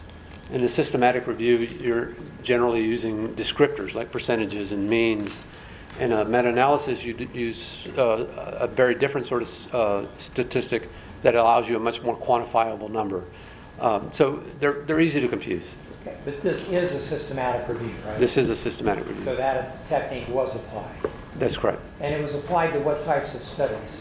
So in this case, they were reviewing several different types of studies, and they cut across the spectrum of those that are shown there. Now, I want to ask you, there's been testimony in this case about Porter and Jim. You Yes. familiar with that? Yes. And is there a reference in this Fishbane article to Porter and Jim? There is. And can you find that? Do you know what page it's on? It's on the page 446 of this particular article. I guess I should be referring to page 3 of this exhibit. So J646.0003. Right. And where is it on that page? So it's on this right-hand column towards the bottom, and you see the reference to Porter and Jick, which is number 13. Oh, there it is. Yeah, so they essentially laid out what the specific criteria were in order for studies to be included in this review. And they said studies not providing such information were excluded. For example, Porter and Jick. So Porter and Jick was not included in this analysis. Was not included. That's correct. I want to refer you then, again, you saw Dr. Fong's testimony. I did. And did you see when you read his testimony that he was asked by Mr. Beckworth whether the Fishbane article actually relied on Porter and Jick? I remember seeing that, yes. And Your Honor, may we bring that up? Yes, you may. It's the July 1, 2019 afternoon transcript at page 107, lines 14 to 16. And so the following question was asked by Mr. Beckworth: are you familiar with that Fishbane actually relied upon something called Porter and Jick? And Dr. Fong's answer was, no, I'm not. But Mr. Beckworth had it wrong, right? Well, he may have seen the reference there, and that may have been the reason why he He thought that, but that's not correct. But they did not rely on it, right? They purposely excluded it. Mr. Whitten? That mischaracterizes the evidence. It does cite Porter and Jick. I overrule the objection. Thank you. So I want to look at Porter and Jick because there's been a lot of talk about it, and I think it might be useful to really explain what it is. Okay. So what was Porter and Jick? So Porter and Jick was a letter to the editor in the New England Journal of Medicine. And in their particular case, they were trying to bring to the attention of that journal and its readership findings that they had published previously. So a lot of people, if we were to think about the hierarchy that I had shown earlier, if you have an editorial or a letter to the editor, that's generally at the lowest level of the hierarchy of scientific evidence. But in their particular case, if you look at the first and the primary study that they reference, it's a study by Dr. Jick himself. And that study was published in the Journal of the American Medical Association. And that's one of the top tier journals in the country. And it was a review of over 11,000 patients. So the letter to the editor was merely a way for him to bring some attention to his already published findings in one of the top tier journals in the nation. So the letter itself was referencing and bringing attention to another published study. A peer-reviewed article. Okay. And Your Honor, the Porter and Jick letter is States Exhibit 901, which is in evidence. May we publish that? Yes. Thank you. We could bring that up. And if we could just blow that up in the top left-hand column. So it's a short letter, correct? Yep, But you say it's actually referring to a published study? that's correct. And what's the reference to that study? It's hard to read here, but it's right after this statement of 39,946 hospitalized medical patients, and then there's a one in the superscript. That one in superscript then is the reference that is shown there, Jick and colleagues, and JAMA is a journal. This is the Journal of the American Medical Association. So was this JAMA article that was published in 1970 and authored by Jick et al. A peer-reviewed article? Yes, it was.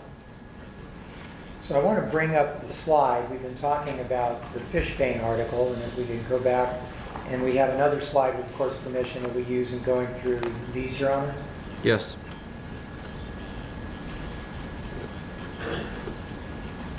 So we talked about Fishbane, and what year was it? So it was 2008. And what type of study was it, or what was the population? So it was a systematic review, and it was several different types of studies that were involved or included in this review. So there were 24 studies, and there were 2,507 patients. This was an incidence review, Yes, it was an incident study. and it was peer reviewed. Yes. And what were the conclusions from this study? Basically that the rate of addiction was quite low. It was 3.27%. That's one of the main conclusions. But they go further and they say that in individuals with no chronic history or history of substance use disorder, that rate was as low as 0.19%. So to be clear then, what was the difference between the 0.19% rate and the 3.27% rate according to the Fishbane study? It's really just a matter of a history of substance use disorder versus no history of substance use disorder. So is that another way to say that, higher risk factors Certainly. in the one group rather than the other? Right. And where are these results reported in the Fishbane article? Is that part of the abstract? Well, you can find it in the abstract, and you can certainly find it in the results section of the manuscript. If we could pull up page 1. And where is it reported in the abstract? So if you move down to the results section, basically in the first sentence. So I'll read, for the abuse addiction grouping, there were 24 studies with 2,500 chronic pain patients exposed. That's what CPPs mean? That's correct. For a calculated abuse addiction rate of 3.27%. 3.27. And does it also explain the lower 0.19? Yes, so then, within that grouping of studies that had pre-selected chronic pain patient for the chronic opioid exposure treatment, but for no previous or current history of abuse or addiction, the percentage was then 0.19%. Did the authors of this study also offer an ultimate or bottom line conclusion? Yeah, basically that the rates of addiction are quite low in individuals who are exposed to opioids. So take a look at page 12. Now, how did they report on their ultimate conclusion? So in their words, the results of this evidence-based structured review indicate that opioid exposure will lead to abuse or addiction in a very small percentage of patients. And that percentage can be dramatically reduced by pre-selecting individuals for no previous or current history of drug, alcohol, abuse, or addiction. Again, talking about risk factors. That's correct. So is there another article that you reviewed as part of your work on this particular issue? Yes, there is. I may approach you. Yes, you may.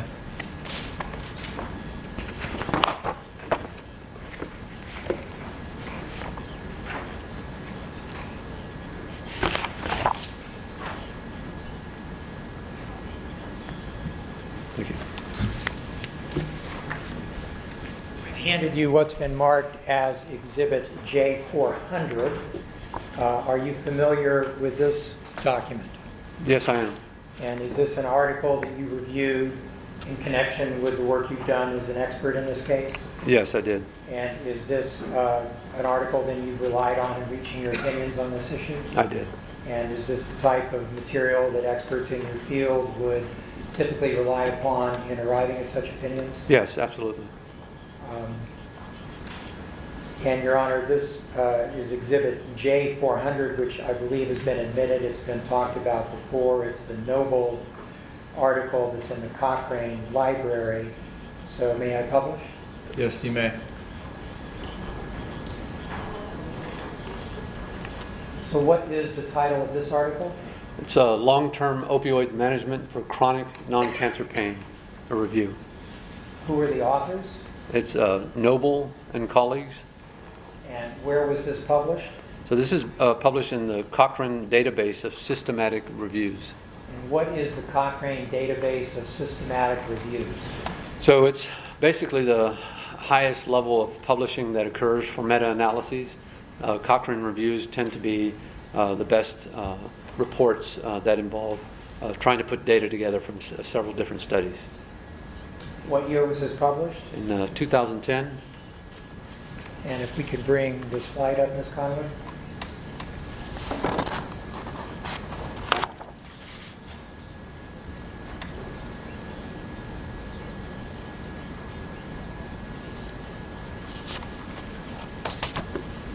So what was the population that was studied in this review? So these were also chronic pain patients. There were 4,893 of them. And it encompasses 26 different studies. And so this was not only a meta-analysis, but also a systematic review, which means they're going to provide all forms of data to us in order to try to understand what's there. And what types of studies were being systematically reviewed and subject to the meta-analysis? So if we look back at the hierarchy of evidence, it's basically the top three levels. So the randomized controlled trials, the cohort studies, and the cross-sectional studies. And was this systematic review looking at rates of incidence? They were looking at incidents, that's correct. And was it peer reviewed? It was. And what were the results then of this study? Basically that the rate of addiction that was observed was 0.27%. And if you look at the abstract on page 3, does that then report on the results? Yes, it does. And where is that? We could pull up Exhibit J400. It's on the next page. You're on page 4 now? Yeah. Perhaps it's not.